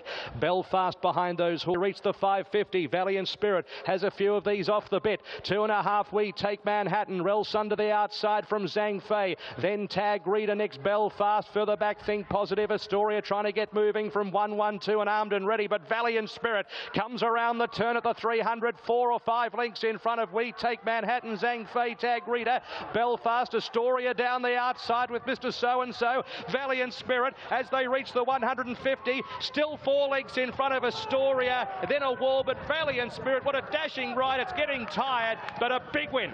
Valiant Spirit, 2 lengths Astoria, Mr. So-and-so, Belfast. Then Tag Reader, Rel's Son. Next, Think Positive, We Take Manhattan from Zhang Fei. Further back, 1-1-2, Blue Jay Way. And then well back was Amanito, and back with it was Armed and Ready. Regan Bayliss and Valiant Spirit, a dashing ride. For Daniel Williams at Mornington, the gelding by Dewporth has led them a merry dance. Good first up, Miss Wahoo. I think brings in some solid form lines, and Smart Coupe. Another one where you can make a... Thank you, Shane. Around that $4.20, just back out to $4.40 for Smart Coupe. So it's sort of just fluctuating a little bit, but it still is the best back run in the race. So punters hoping that the horse jumps well, gets in a good position, and that might be the key for the horse. Seem Excited just back out from $5.50 to $6, and Summer Sham got as far as $7 down to $6.50. Earth Angel $1 to... The Angus Armanasco at 1400. At Group 2, they're set and racing immediately. And Summer Sham jumped brilliantly straight to the lead by a couple of lengths.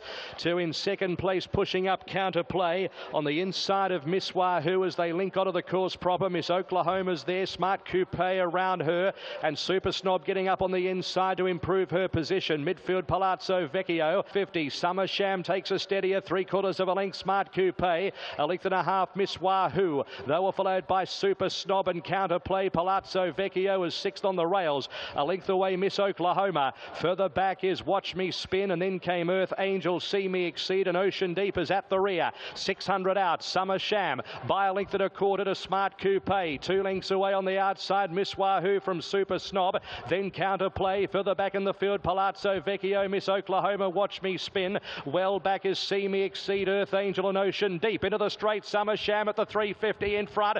by a length and a quarter. Smart Coupe, Miss Wahoo, counterplay on the outside presents. Palazzo Vecchio runs on. So it's Summer Sham below the 200 from Miss Wahoo. Counterplay on the outside from Smart Coupe. Summer Sham trying to hold on at the 50. Palazzo Vecchio gets out late, but Summer Sham won again a nick. Palazzo Vecchio, Miss Wahoo, counterplay. Not too many run on here. Then Smart Coupe, See Me Exceed and Super Snob. Further back Earth Angel, then Ocean Deep, Watch Me Spin and Miss Oklahoma.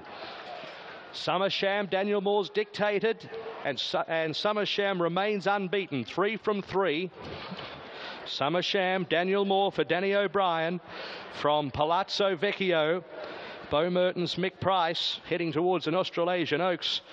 Well, what a terrific pipe opener. And I just felt that it had mapped better today with even luck. I think he could easily bounce back, this talented 3-year-old. Shillelagh, I'm giving another chance to. Brave Smash was unlucky last time, and I think Showtime, but I've left a couple of...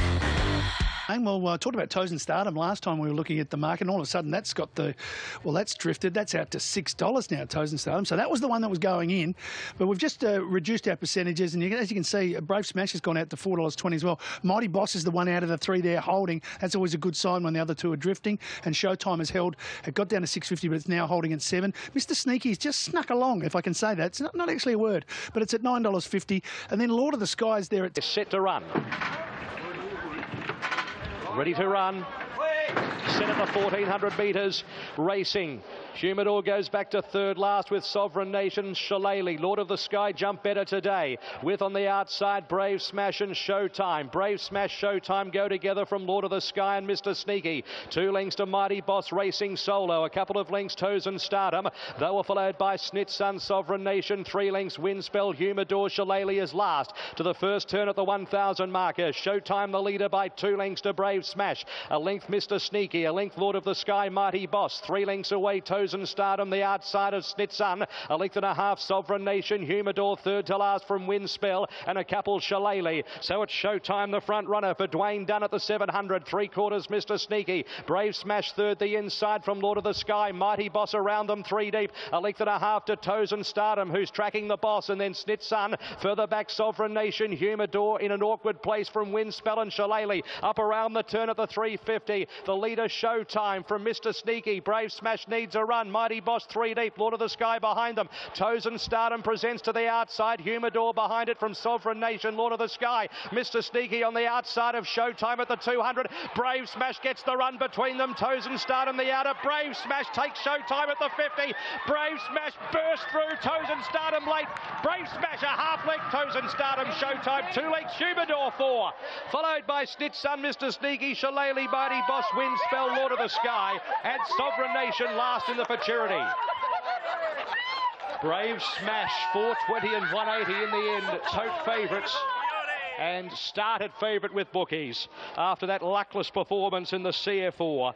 Williams just needed a run at the top of the straight, got it, and he used it. Win 4 at start 20, and so far his biggest. Brave Smash the winner, and Darren Weir wins it 2 years in a row with Blackheart Bart last year. Brave Smash this. Any performance in the Everest, but his 2 runs have been right on the mark, Craig, and another Group 1 for you. I think you're almost reaching near 50 Group 1s for your career. Yeah, lucky it's Group 1's not age, but look, it was great. I've got to thank all my team, my family around it field, so I think they've got plenty of options with him, and that will just give him confidence, but well, he's got serious ability. Obviously was good when that horse crossed him and was able to get a bit of cover, and then he just needed the luck, and we felt we had the horse in the right order, just needed a bit of luck from the barrier, but Craig took the luck out of it, obviously.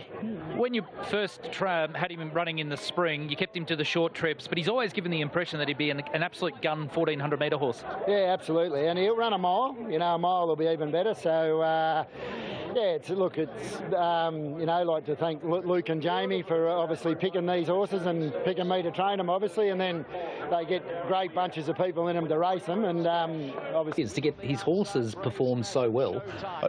Yeah, tremendous effort by Darren and his team, and I think he would have taken quite a few positives out of this. I think kudos to Craig Williams here. He took the race by the scruff of the neck. Darren was worried where Brave Smash was going to end up in the run. Got him across, found his position, put him to sleep just behind the speed, but great to see Toes of Stardom back after his indifferent performance here the other day, and Benny Allen, I think, rode Toes of Stardom and got him into lovely rhythm, and he looked the winner at one part. And then Humidor, the horse that gave everyone in Winks a scare in the Cox Plate, was very good late. Thought the 3-year-old of Hawks' Showtime, he was very solid for a young horse. You know, he's done a bit of racing, but taking on these weight for age horses for the first time was solid as well, so good racing. Yeah, some good runs in it. Dwayne Dunn's rated Showtime really well out in front, and what was a key, I suppose, was that Williams was able to get in front of Lord of the Sky early and take that horse out of the equation. Interesting manoeuvre to get Mighty Boss up closer, but also I thought Humidor, just for a fleeting stride, could have run over the top of them here, but Too Good, the winner, and just had to get a little bit of luck here, didn't it, and accelerated, used the gap, which was important. Well, I think it's been great to watch his progress from when we saw him in the spring. He was being kept to short trips, but he's always given the impression, 1,400, 1,600 metres. He had form in that sort of distant range back in Japan. So he's been able to break through. And that's an important tick next to his name with that pedigree that he's got to get a Group 1 here in Australia. And no doubt studs will be sniffing around the Australian bloodstock boys to see what they can do. Oh, for sure, and I think Darren intimated after the race they all go to the Blamey, but it might be a lovely Doncaster horse too. The big, I think it's 2.5 million or 3 million, whatever it is now. The big mile at Randwick might be right up his alley. This horse, he was terrific there in the Everest won the Futurity win yesterday, and it was a stable Quinella, and a Quinella to the colours of Australian bloodstock. Toss and Stardom running second. Yeah, big race for them. Look, this horse, Brave Smash, different tactics yesterday. I can't recall him being in the box seat third the rail in any races, but he certainly reacted nicely. He's got that Everest form, which has shaped up well in Melbourne over the last couple of days, with Tulip winning at Moonee Valley. Who's to say that he's not going to be a Doncaster mile contender? I thought that was terrific. Toast and Stardom is back on track. I'd like to see him back in Sydney. I think he's got him going really well, Darren. Showtime's, I think, is right in this Australian Guineas. He's had a couple of nice little toughen-up runs now in the right races for that. He's looking good for the Guineas, I reckon. Looking very well. He's just come out of the ground from last preparation. He's just improved, a true Hawks horse that just has improved in time, and he's taken a different path than most horses, but he's certainly on song. And Humidor was very good as well, first up, making good ground late there. Offer for the Group 1 Blue Diamond Stakes for the 2-year-olds over 1,200 metres. A fantastic betting race and one of the most open Blue Diamonds in recent years. Bet 365 markets. There's been a lot of support coming through for numerous runners, but there has been one huge go today, and that is for Written By. This morning it was $11 and now into $6 and is the favourite. Support also for number 13, Ennis Hill, which has been $8.50 to $6.50. Two backed at odds have been number 15, Quafilla, which is $26 into $17, and also number 6, Encryption, which is $21 into $15. So that is the market's courtesy. I'll bet to get close. It's that kind of race, I think. But I think Ennis Hill, I like the fact that she can put herself forward in the race, and it looks a great chance. Plaguestone should get a nice run tucked in behind. I think if Hood can jump, also going to run a big race. And Written By, I don't want to leave Written By out of case. Massive go here for Written By on Bet 365. Money has continued. It's now halved its price from this morning and sits at the top of the market at $5.50. Most other runners remain solid with a little go. They're ready. Set to gallop. Ready, racing in the Blue Diamond. Quafila a touch slow. Kinky Boom's going back towards the end. Written By began well with Lady Horse Owner and crossing the Abbey.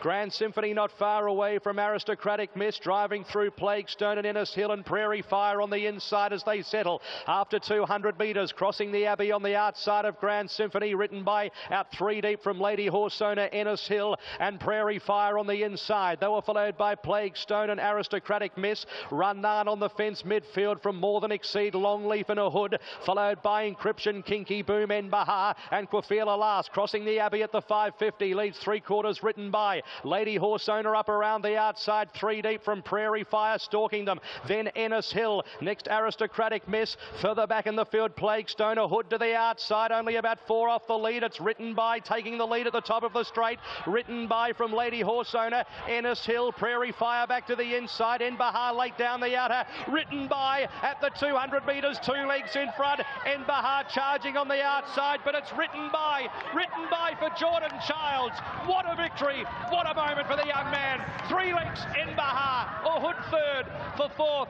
Prairie Fire Prominent from Encryption, Kafila, Aristocratic Miss Lady Horse Owner, Edis Hill Kinky Boom, followed by More Than Exceed Grand Symphony. Rundown behind those Plaguestone, crossing the Abbey, and at the end of the field, Longleaf. Written by Jordan Childs. His father, Greg, won the race back in 1992 with Reva Diva. And written by has stormed a victory for trainer Graham Begg, the colt by Written Tycoon out of Yao Chin. Jordan Childs from the outside gate has been far too good for them in the Blue Diamond. Well supported, clear favourite in the end. 550 on VOPs from Enbahar, who was right down the outskirts, flashing home. Corey Parrish for Hayes Dabernig, and a hood in third. Number 16, Luke Curry for Tony McAvoy. 2, 10, 16 and 4. Fantastic. The faith that the Begg family have shown in you. He's a quirky horse, but they've stuck solid, and nice reward. Yeah, it is. He's been a tricky horse, and special thanks has to go to Joey, who rides some track work, and also Snowy behind the gates, and Shane Stockdale as well, and win Group 1s, and to win my first being in Blue Diamond. It's fantastic. Group 1, Geordie. Thank you. Cheers. This is a very special moment for trainer Graham Begg. Welcome back to the Group 1 winners list. Thank you. It's a bit of a watershed moment, actually. It's a special moment. I know you've spoken long and hard about Written By and how much ability you've always felt he had. Look, Shane, he just doesn't know how to lay down. And, you know, I just knew after his first up run, he'd just improve out at leaps and bounds. You know, everyone thought, oh, wide gate, you know, that was a knock on him. But he's just had the best couple of weeks since the prelude, and his work on Monday morning. So raw, but you were able to keep your composure. What was going through your mind as you turned for home? I knew I was travelling really well, and once he gave a kick, I was just a bit worried that he was left in front a bit early, and I could see out of the corner of my eye the things out wide starting to make some ground, but it was just too strong. He's a really tough horse. He's in for the fight, and it's great to be able to do it for Graham, and obviously Neville, he's a big part of it, who bred the horse, so it was really fantastic. And it's also been great to see the outpouring of emotion. Wide gate, but he's so quick out of the gates, isn't he? You can see him here, just going straight to the lead from that wide gate. And although he doesn't find the fence, what you can see from this angle too is that it is a straight line from the barriers to the bend. So if you can go forward and sit through deep, it's not too much an advantage until you get to that point of the turn. When we get to this spot where he is now, BZ, you can see he's sort of got that half bit of cover, and it's sort of half a beat out of the gates. And what Jordan did here was sort of just put a little bit of pressure on those runners back to his inside, but still moving forward, that he was not cramping them for room. He was then gets into that one-off position, and then here, once he gets to the top of the straight, he says, well, I've got to this point. I'd imagine he's thinking, I'll probably count to 1, 2, 3, 4, 5. Well, I've got to go now. And that acceleration he showed from that about 300-metre mark was enough to put the race away. Uhud's run on well again. The second filly, Plaguestone's been okay, but at the end of the day, it was just simply all about Written By. He's a bit like Seapoint, isn't he, this one? He's got explosive gate speed, he kicks off the bend, and he just runs pretty strong overall time. So it'll be interesting to see. Struck a good track once he won, but he's handled all conditions. Some of his runs have rated really well. A good second to Egyptian Symbol last prep. Work's been 16 is She Will Reign, last year's Golden Slipper winner. Ben Millam rides for Gary Portelli, and she's at $8.50 on the drift. She got the job done on her resuming run this prep. On Schnitzel for Peter and Paul Snowden. Mark Zara in the saddle. He's on toe a little bit as he makes his way out to the gates. And unbeaten, fresh, and should get a lovely run on the race. So I think just on, tracking the speed or right on speed, but Russian Revolution, competitive race on paper, and as you'd expect for the Oakley Plate. My number's Snitty Kitty. I'm happy to be with her. I think she'll go forward and hopefully absorb a real hot 365. It's been an amazing betting race this through Bet365. Nearly all runners remain solid except for the 3-year-old filly Booker. She continues to firm and is now at $8. The favourite Russian Revolution hasn't budged from its quote of $4.60. A very open race, and punters are not really sure here for the Group 1 Oakley Plate. Ready, set, and they're racing. Sort of Light dipped and missed it, and also going back towards the end is Catchy and Rock and Gold. Beginning quickly, Snitty Kitty, Prussian Vixen, Scheidel. They share the front from Booker.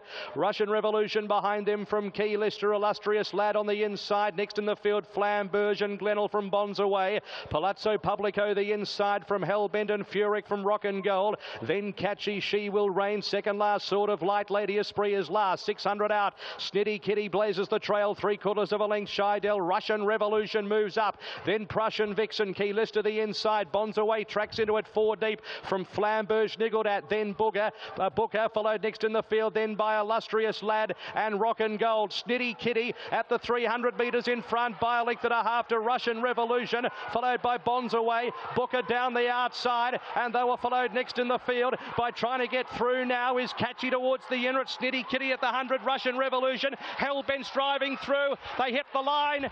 Russian Revolution has won it. Russian Revolution from Hellbent, Booker or Snitty Kitty. Then Bonds Away and Key Lister and Hellbent together. Further back was Catchy, and they were followed by Sort of Light. Further back, Rock and Gold, Palazzo Publico. Further back in the field, Illustrious Lad with Flamberge. Furyk never came on. Towards the end, Scheidel, Rock and Gold, She Will Reign, Lady Esprit and Prussian Vixen. Russian Revolution at $4.30 and $2.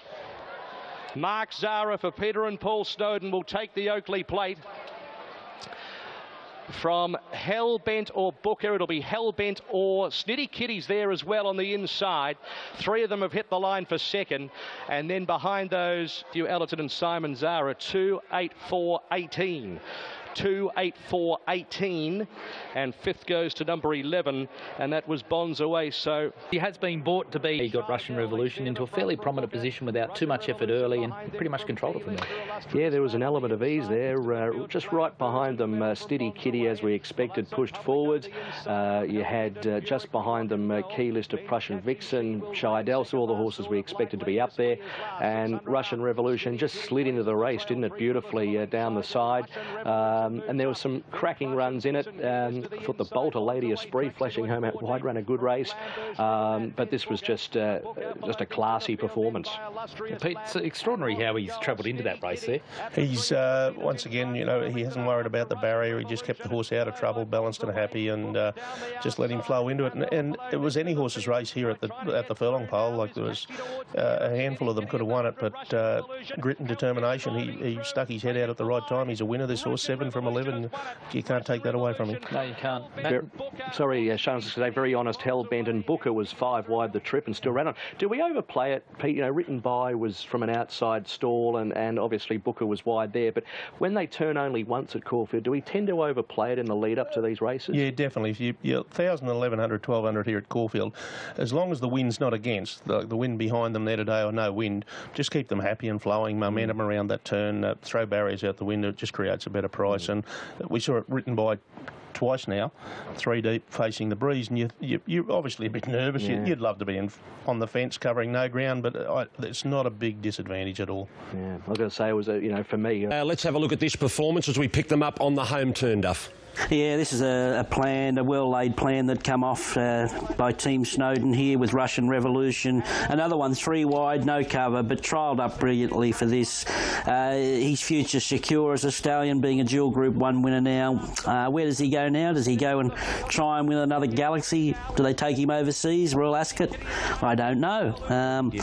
He's a horse that you could do anything now, just plan his future at stud. I'd suggest that'll be the plan with him. Snitty Kitty, that's her go. She loves to run and just nutted there late. I thought Hellbent was very well set up there yesterday, and he just didn't get the luck. He got held up from the 350 to the 200 there, and you could make a little case to say that he should have won that race. So bad luck for his connections. Booker wide, no cover, very good, but too good the winner. He was wide, no cover, but too sharp, far too sharp. Russian Revolution taking out the Oakley plate. Hartnell, who won the CF4 Stakes here 2 weeks ago for James Cummings, Godolphin, and Craig Williams-Clint. He's been an outstanding galloper for a long period of time, and it's good to see him back in terrific form. Yeah, it was a great win, wasn't it? Covering a bit of ground first. I thought first up. I mean, he got a lovely run through the race, but he was impressive. It was good on the clock. He's going to easing in the market is Hartnell. Single gaze pretty steady at the $6 mark. Other runner in single figured odds is Abby Marie at $9 and $10 or better the rest with Harlem. Most of the others are easing in the market, but pretty solid throughout. Galo Shop is the popular elect. David Hayes. Ready, Hartnell keen to get on with it. Stills are back and they're racing. Hartnell jumped cleanly. Abby Marie's 3 lengths off the field in the initial part. Harlem towards the inside is the leader. Still a wall across the track as pushing up out wide is Galo Shop, and also Spirit Jim kicking up in the centre with Hartnell 3 deep. Lord Fandango out even deeper. Single Gaze is pushing up as well to keep them wider. Further back is Jack and Obey. So the leader is Galo Shop as they climb the hill with 1,300 metres to go by a length and a quarter. Second Lord Fandango and third is Single Gaze. She's going to storm, and 2.5 to 3 lengths. Abby Marie shook up 800 metres out, and it's Galo Shop the front runner for Zara by a length. Lord Fandango, Single Gaze third, the inside from Hartnell. Then came Spirit Jim, fifth the fence from Jack and Obey from Harlem. Next in the field Ventura Storm, 2 lengths Abby Marie. They approach the turn with about 450 metres to go. It's Galo Shop from Lord Fandango. Now Single Gaze is pushing out into the clear. Hartnell's coming into it too. We've got a race on our hands. Further back Spirit Jim and Jack and Obey. Galo Shop into the straight at the 250. Leads by a length and a half. Single Gaze. Hartnell to the outside, but it's Galo Shop pounding the turf. Leads by a length and 3/4. 2 lengths Single Gaze followed by Hartnell. But Galo Shop is strong to the line, and Galo Shop won it by a length and a quarter. Single Gaze, who chased so hard. 2.5 Hartnell for fourth. Ventura Storm with Abby Marie, then Jack and Obey, Spirit Jim Harlem, and Lord Fandango. Galo Shop, Mark Zara for Darren Weir. And Mark having a really good run at the moment. It is Galo Shop successful. He looked over at the big screen. He knew he was clear. He's won the last 2 races, the Oakley Plate and now the Peter Young. The gelding by Deportivo, win 12. Over $2.5 million in prize money now, and has just galloped them into the ground. Single Marie, then Jack and Obey, Spirit Jim Harlem, and Lord... Yeah, Galo Shop winning the Peter Young Stakes there, the last at Caulfield yesterday. Let's have a look at the market for the Australian Cup, and it is favourite over Single Gaze.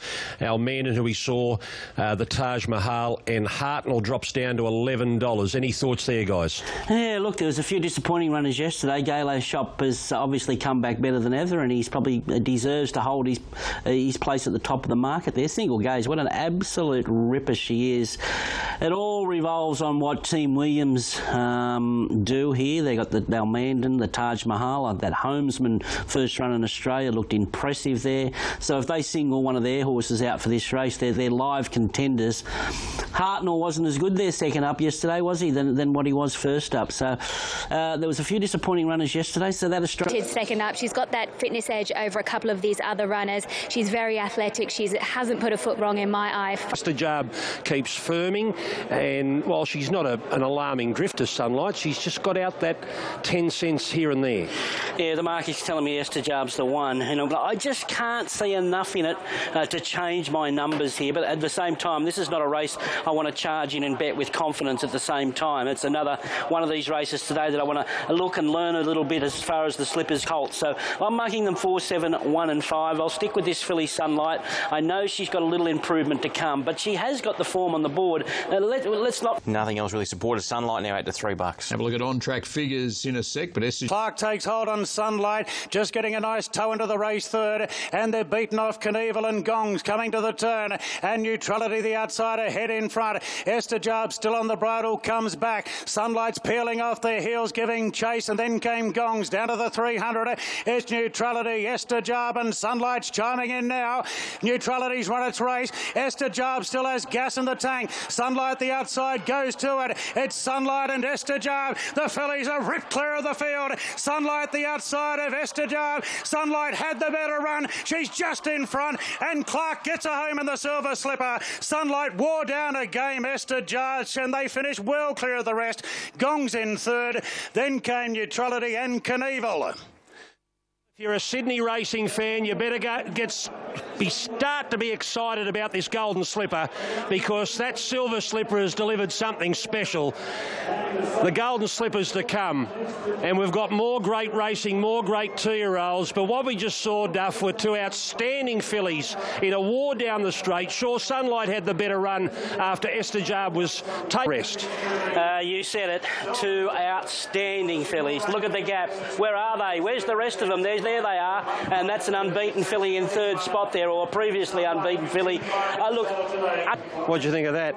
That was incredible, wasn't it? A lot of talk in the hours subsequent to the race of, as we stop it here, you can see Esther Jarb has been able to find the lead. You've got Sunlight in 2nd, and then Blake Shin here on the runner from the Snowden team. He's caught wide in his small field, and he elects to press on and put the pressure on Esther Jarb.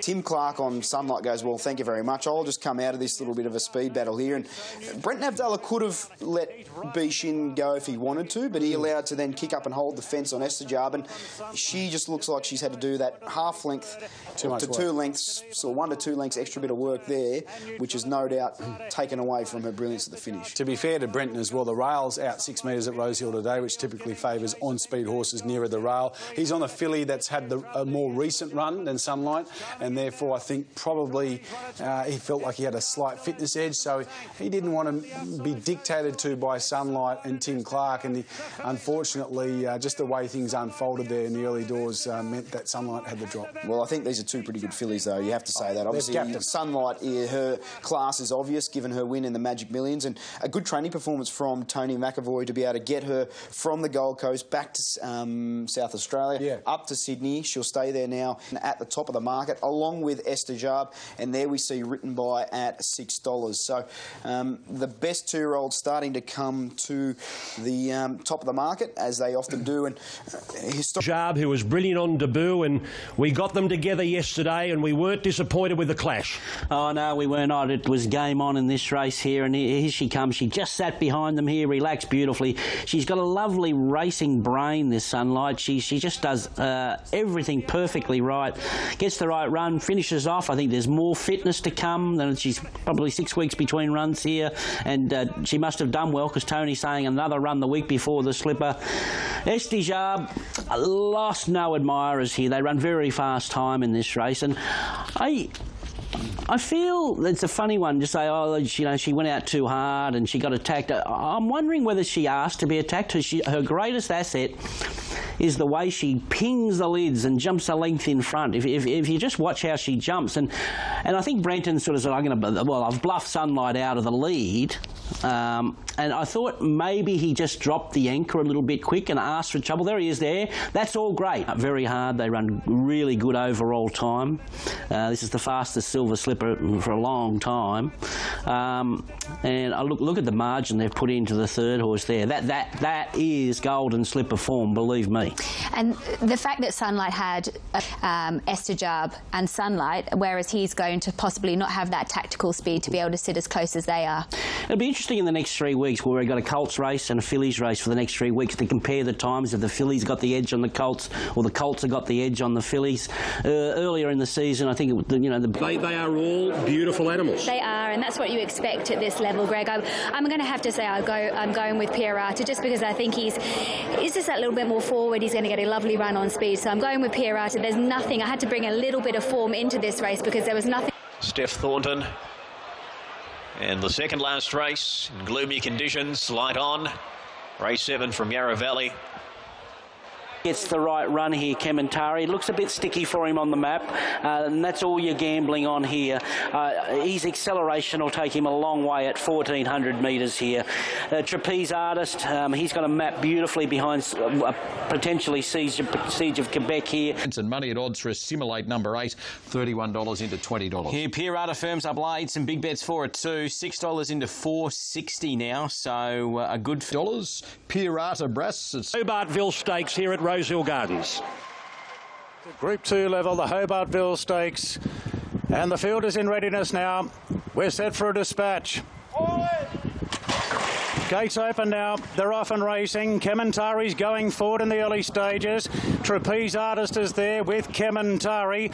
Ace High's pretty handy, followed by Brave Song. Siege of Quebec is caught very deep at trying to push forward on the outside of Pirata. They're followed then by Lord Cecil, D'Argento, Capital Gain. The last two Assimilate and Lover Lover.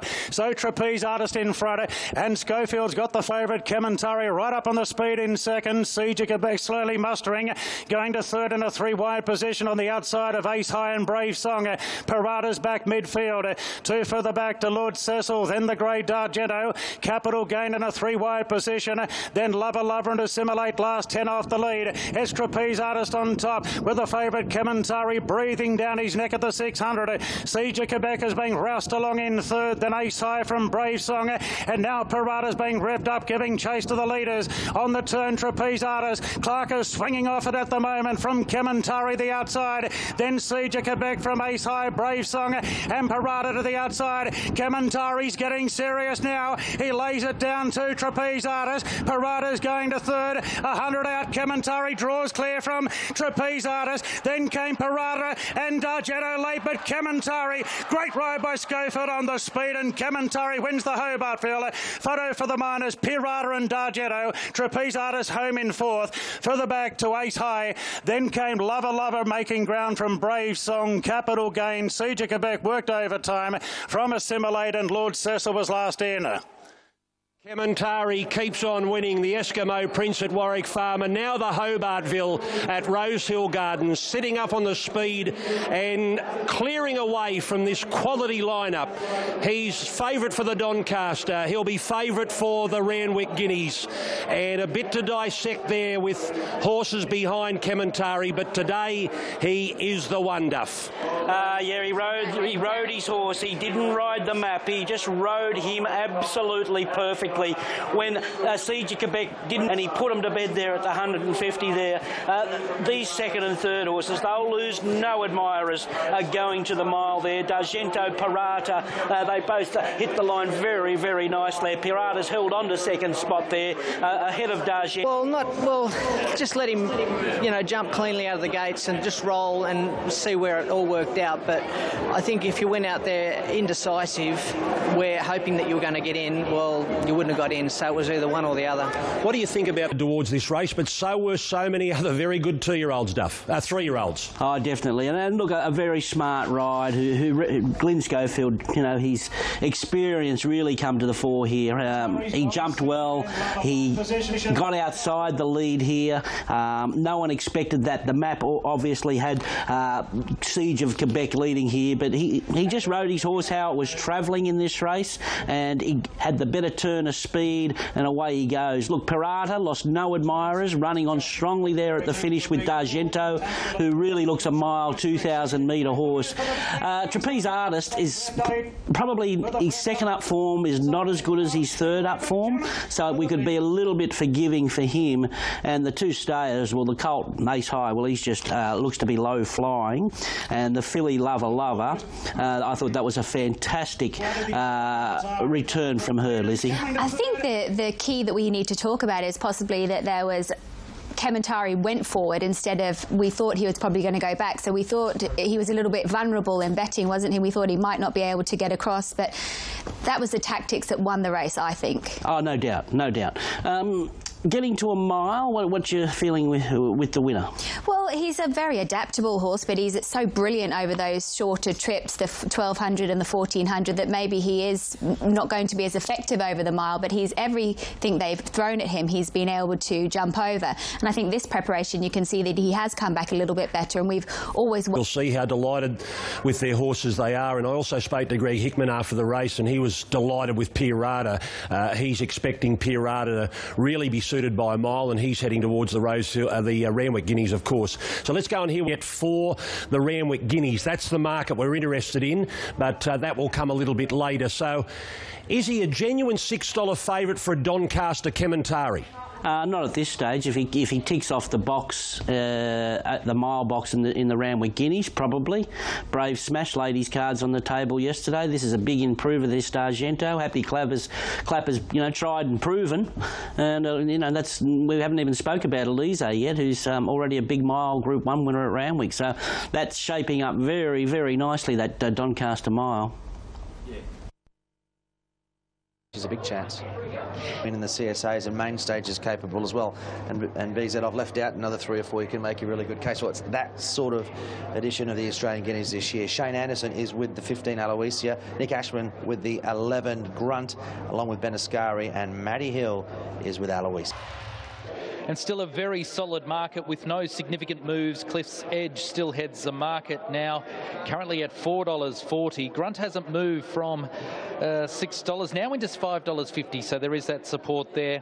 But he has been rock solid all the way through. Aloysia remains at third pick, but on the drift now out. Set to go. Gates are back and they're racing in the Guineas. Mighty Boss towards the inside, away fairly. Black Sail out well with Addictive Nature, who's forcing forward, and from the deep Lavendi. Bring Me Roses just behind those horses. Cliff's Edge is pushing forward as well, and Grunt is moving forward in a hurry. So as they reach the 1300, Addictive Nature joined and headed by Cliff's Edge from Lavendi. Black Sail fourth on the outside of Bring Me Roses. Grunt's going to slot in on the outside of Embellish from Peaceful State.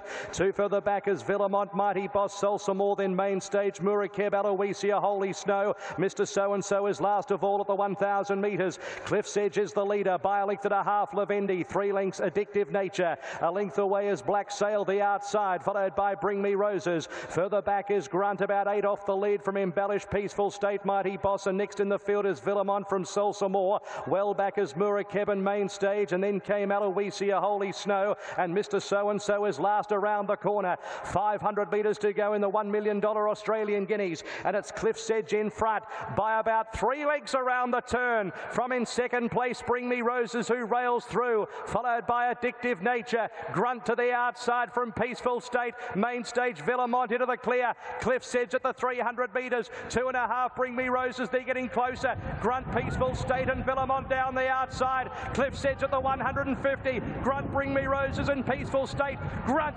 lifts in the middle at the 50. Peaceful State going with it. Grunt and neck, Peaceful State. Grunt fights, it's a trier, it's a winner. Grunt wins it from Peaceful State. Bring Me Roses, Villamont, followed by Holy Snow. Murakeb, Salsa More, Embellish main stage. Cliff's Edge got the stitch, followed by Addictive Nature. Black Sail, Aloysia didn't come on. Mighty Boss, Mr. So-and-so, and Lavendi, a long last. Grunt has won the Australian Guineas. Mick Price and Damien Oliver came into the race winning it twice before, and that's now 3 for Mick Price after Light Fantastic and Heart of Dreams in 08 and 09, and 3 for Damien Oliver after Flying Spur in 96 and Mr. Murphy in 2001. Just got a lovely run in transit and presented at the right time, had Peaceful State as a real threat, and they fought out. Oh, look, we just had a lovely run, and when I pulled him out and asked him for the effort, that Peaceful State, who's a good horse, came to him, and he's too strong for him. He fought him off well. He's just a magnificent specimen of a horse, and he deserved a really strong Group 1 like that today. We were joking before, have we worked out how many Group 1 winners you've ridden, or it just doesn't matter, it's another one on the pile? Yeah, as I said to you before, Dino, who beeping cares? I won that one, that's the main thing. Well done, mate. Yeah, it's great. Thanks, mate. Had a big opinion of Grunt. Thanks, Shane. Yeah, look, it was a good job to sort of have to use a bit of horse early. The race worked out good for us. I thought that the leaders had to sort of pull up. I did think a little bit concerned, but when you look at the sectionals and how they rolled along, I thought he was in a good spot, but he still had to tough it out. How he won is the horse he is. He's just a beautiful, big Flemington horse with a really good set of lungs on him. What's the road ahead for him now? Yeah, look, the only race I would go forward to is probably the Rosehill Guineas over 2,000 metres, but I'm mindful that he's going to be a really, really good 4-year-old. It wouldn't worry me if I had to put him out. His job is sort of done, use a little bit of petrol on him, and he's not light, but he's not furnished yet, and he just, I don't know if he's got a trip to Sydney in him or not, but the only other race I'd go to is probably the Rosehill Guineas from here. How does he measure up to your previous winners of this race in Heart of Dreams and Life Fantastic? The other two were 1,600 metre horses. They were both good horses on the day. This horse has got 2,000 metres in him, no question. He's probably got 1.5 miles. He might even have 2 miles in him. I'm not sure, but he's just a big, clean-winded, really good colt. Congratulations, Mick. The the Group 1 Australian Guineas. Lightly raced grunt, 4 starts, 3 wins. Now has a Group 1 on the CV. Duff Grunt. Yeah, he looks a good horse, doesn't he? Well, he's 5 starts, 4 wins now, including a Group 1 here. So, is there a race for him in Sydney? The Rosehill Guineas, maybe? He's a really progressive horse. They're talking him up. What a ride! What a ride! He drew 17. He got across one off, closer than midfield, and the experience of Oliver was really to the fore there. It looks a strong stayer, this second horse, Peaceful State, and that's a very encouraging run from Tony McAvoy's filly, Bring Me Roses, because she's very early in her preparation. So I'm saying the eyes are there for Sydney with hers. She ran a terrific little race, and she's been a filly that they've always had a rap on. A few suspensions there. Yes, there was. Regan. OK, big one in New Zealand yesterday as well, the New Zealand Derby, and it will have ramifications on our Derby when we get to the championships. Murray Baker and Andrew Forsman, over the period of Murray's career, both sides of the Tasman, he's trained 8 Derby winners, Murray Baker. He wasn't in New Zealand yesterday. He was in Sydney to see Winks. Here's the Derby. Dance getting out. Many chances at the 100. Endowment, Binder Dance, Mongolian Conqueror. Mongolian Conqueror, Binder Dance kicks on the inside. These are the two. Binder Dance, Mongolian Conqueror. They hit it. I think Binder Dance for Mongolian Conqueror in the Derby. Yeah, looks a strong typical. We've got to respect the New Zealand staying form. He was 4th up, so a sense of timing. I think there's intent to bring him to Sydney here for the Derby. I see another firmer there was in our Derby is a horse called the Mare, who was pretty good there, laid out wide. But interesting with that Murray Baker story. He had a leading chance. Yeah, a lot of talent involved there. He's a recent trial winner at Rosehill, flashed up late. Irish Bet is next pick, and Zusane, 400,000. That's the one he fetched a fair amount of money, and he can gallop. He's 1 for 1, though. Yeah, well, Zusane is the one that... The gates open now, they're off and racing, and jumping OK, wide out Zusane. It's going to take the early lead. Legend of Condor being restrained, and Santos, the favourite, is pulling its way to second. Followed pretty handy on the fence by Sandbar. By 3/4 to the short price favourite Santos on the outside, followed by Sandbar, Oxford Tycoon, and Legend of Condor just drifting back a bit from Irish Bet and Spinners, the last one. Zusane leads at the 650, a half in front from Santos, then Oxford Tycoon, Sandbar, Legend of Condor's the outside, further back to Spin, tucked away on the inside of Irish Bet. It's a compact field in the skyline. Zusane swings in front from Santos in second, then Oxford Tycoon, Sandbar, Legend of Condor, Spin in slightly restricted room, and Irish Bet still last. Clark goes for home now on Santos. He's trying to beat off Zusane. He hasn't quickened as yet, Santos. Legend of Condor sticks on, and Spin's getting up the fence. It's Santos in front of Legend of Condor. Then came Spin. Santos under the pump. He's still in front, and Santos, he's cooking with gas for the slipper. Santos just held out. Spin and Legend of Condor, followed by Zusane, then Oxford Tycoon, Sandbar, and last of all was Irish Bet.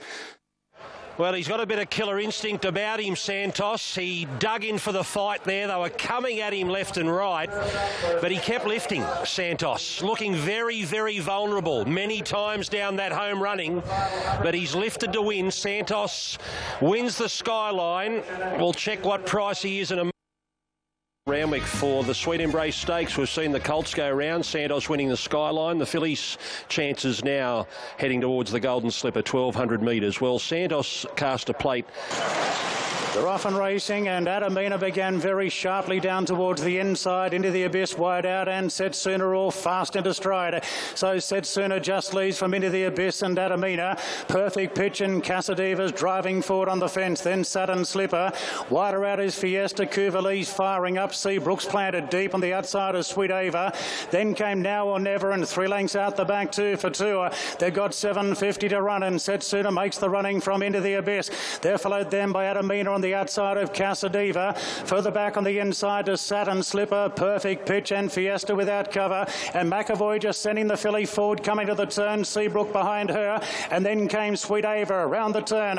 It's Setsuna in front from Into the Abyss. They're followed by Adamina pulling out. Casadiva goes back towards the rails. Then came Fiesta and Seabrook to the outside. Setsuna being tackled now by Into the Abyss. Fiesta's closing in. So Seabrook on the outside. It's Fiesta going up to Setsuna. Seabrook the outside. It's Fiesta and Seabrook fighting it out. Fiesta and Seabrook. Seabrook's driving home best and Bowman gets the Victorian home. Seabrook wore down Fiesta. Into the Abyss running third, followed by Setsuna. Then Perfect Pitch from Sweet Ava. Further back to Adamina for two with Mitre Headway. Then came Kuvalee from Now or Never. Saturn Slipper and Casadiva was one of the last to finish. Well, Seabrook bursts into slipper calculations. A Victorian filly, 2 runs down south, arrives here for the Sweet Embrace, and down the outside comes Seabrook.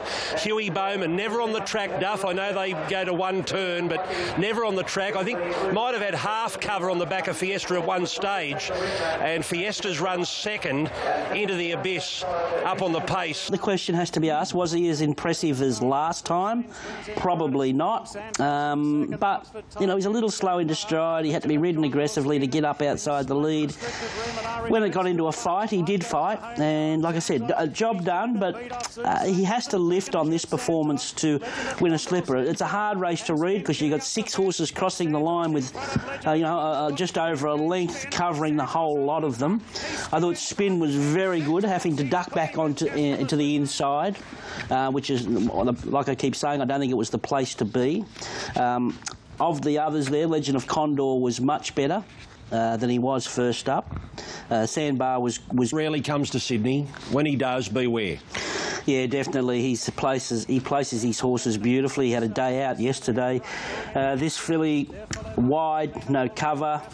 I don't know whether that was too much of an inconvenience considering the circumstances on the day, but look, I think she has to be respected in the slipper considering how strong she was going over the line here. She was only second up after being unlucky first up. It may, who knows, this could well be a blessing that she missed a run in the Blue Diamond, because she sets herself up beautifully with timing here for a golden slipper with a lead-up win under her belt. Little Fiestas, what you see is what you get. She's talented, and she fought to the line hard there. Into the Abyss did a good job. Couldn't say much about the others. I thought Sweet Aria was pretty good. There's a little bit of specking for it, and I thought her performance was quite nicely poking through there late. But I'd suggest all honours with the winner there, Lizzie. Yeah, all honours with the slipper all written all over her.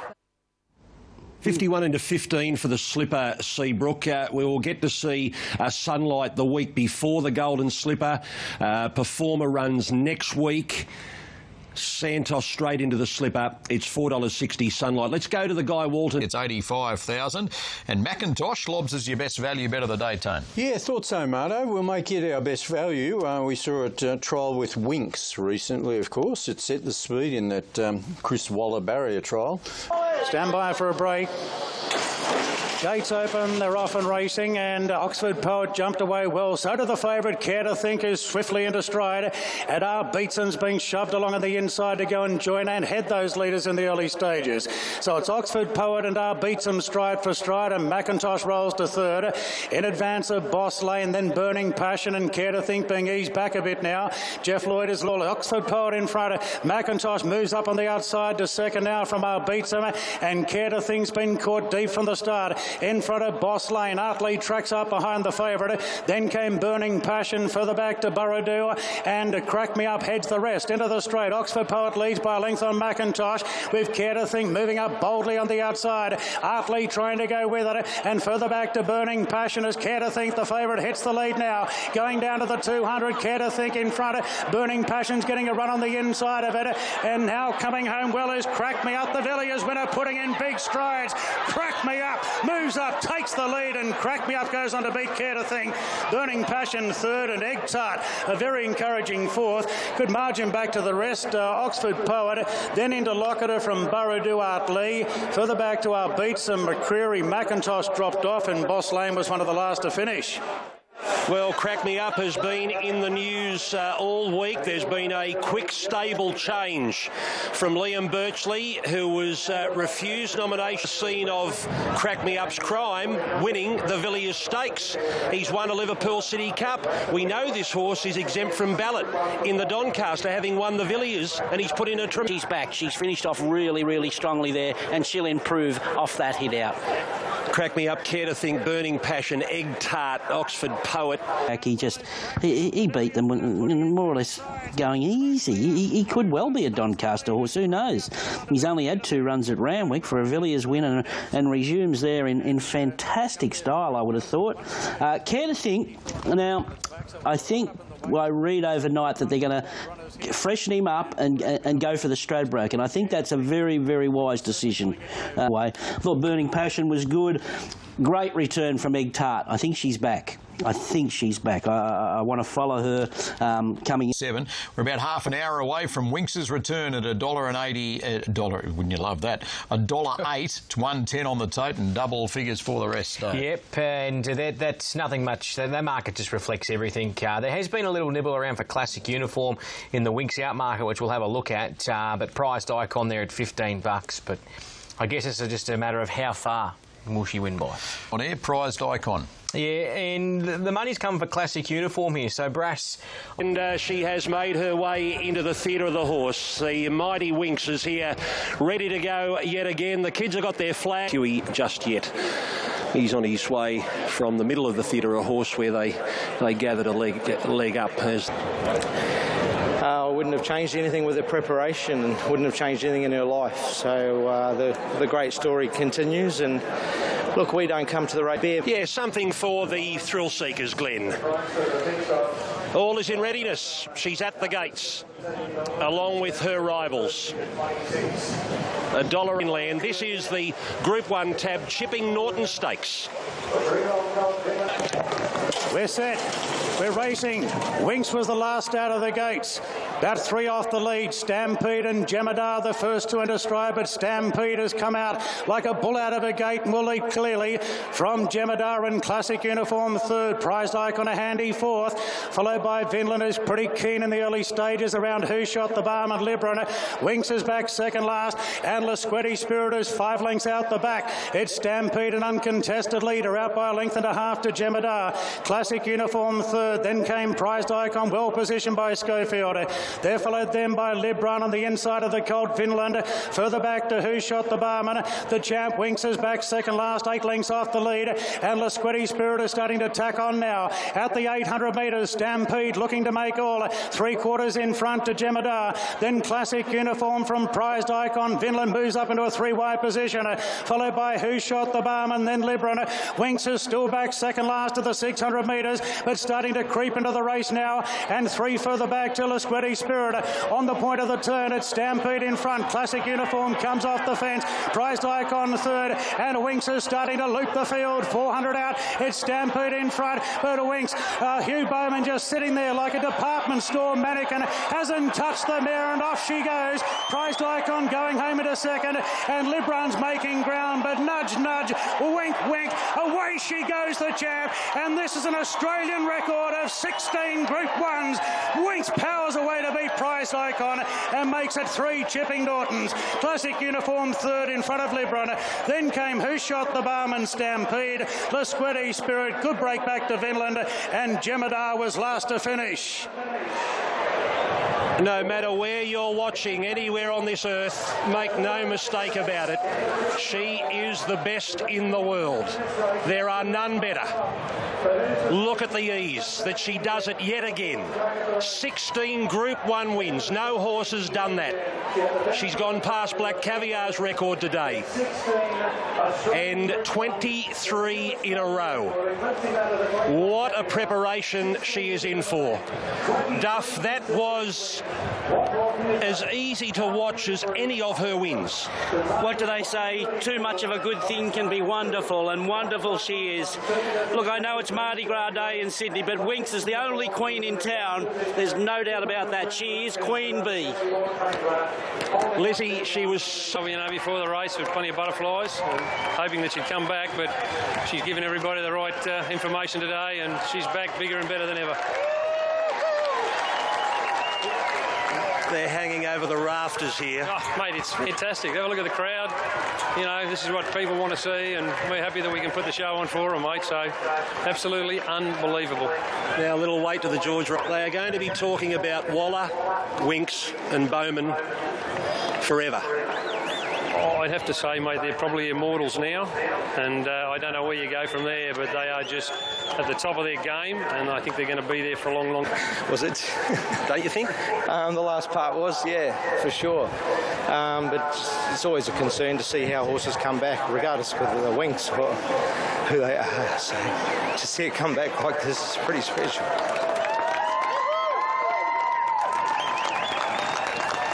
Is it possible the love for her grows even more? Great horse, and she's come back so well. Is it? I mean, we shouldn't ask the question if she's come back better, but she just about looked it today. Her attitude's fantastic, and she's better now than she was when she was a 4-year-old. Not much has changed in the last 12 months. Look, she knows her job, and she enjoys her job, and now, but just there was something about you this week. You just seem so calm, and you think that she really filled you with that confidence after you rode her on Thursday.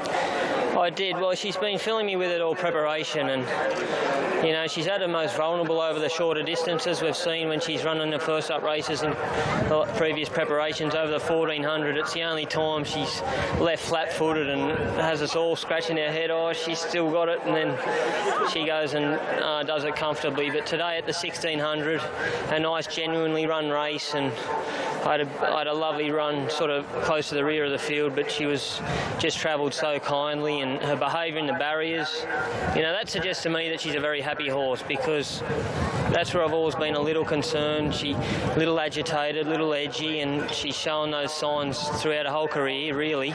But this preparation, she hasn't shown any of those signs. So it just she might have finally matured, maybe. It just continues to. Nah, but what she loves is that cut in the ground, and you know, a few question marks last prep. Was she a little bit under par or not? And my take on that, out of the 5 runs she had, 4 were on firm tracks. They weren't good tracks. They were rock hard, and she performed at a high level every time. But she's just not as comfortable. And you know, the one ret track that she did have was at Flemington, and we saw what she did there in the Turnbull, and a little bit of cut in the ground here this afternoon, and I mean, couldn't have asked for a better return to racing, could we? Here at Royal Randwick. Once again, we're in the presence of greatness, and we saw Winx make it 23 straight and win her 16th Group 1 win in a row. You never get sick of it. Ron Duffus. He was, Greg, what is it, a 3-year winning streak, and we're not getting sick of it, that's for sure. I know we can cast doubts on the opposition there yesterday, but I don't think we can cast doubts on the performance. To think that she could get better at her age, I doubt it, but after looking at that race over and over again, that was just unbelievable there yesterday. Look, the track was about, I'd say, 3 seconds out.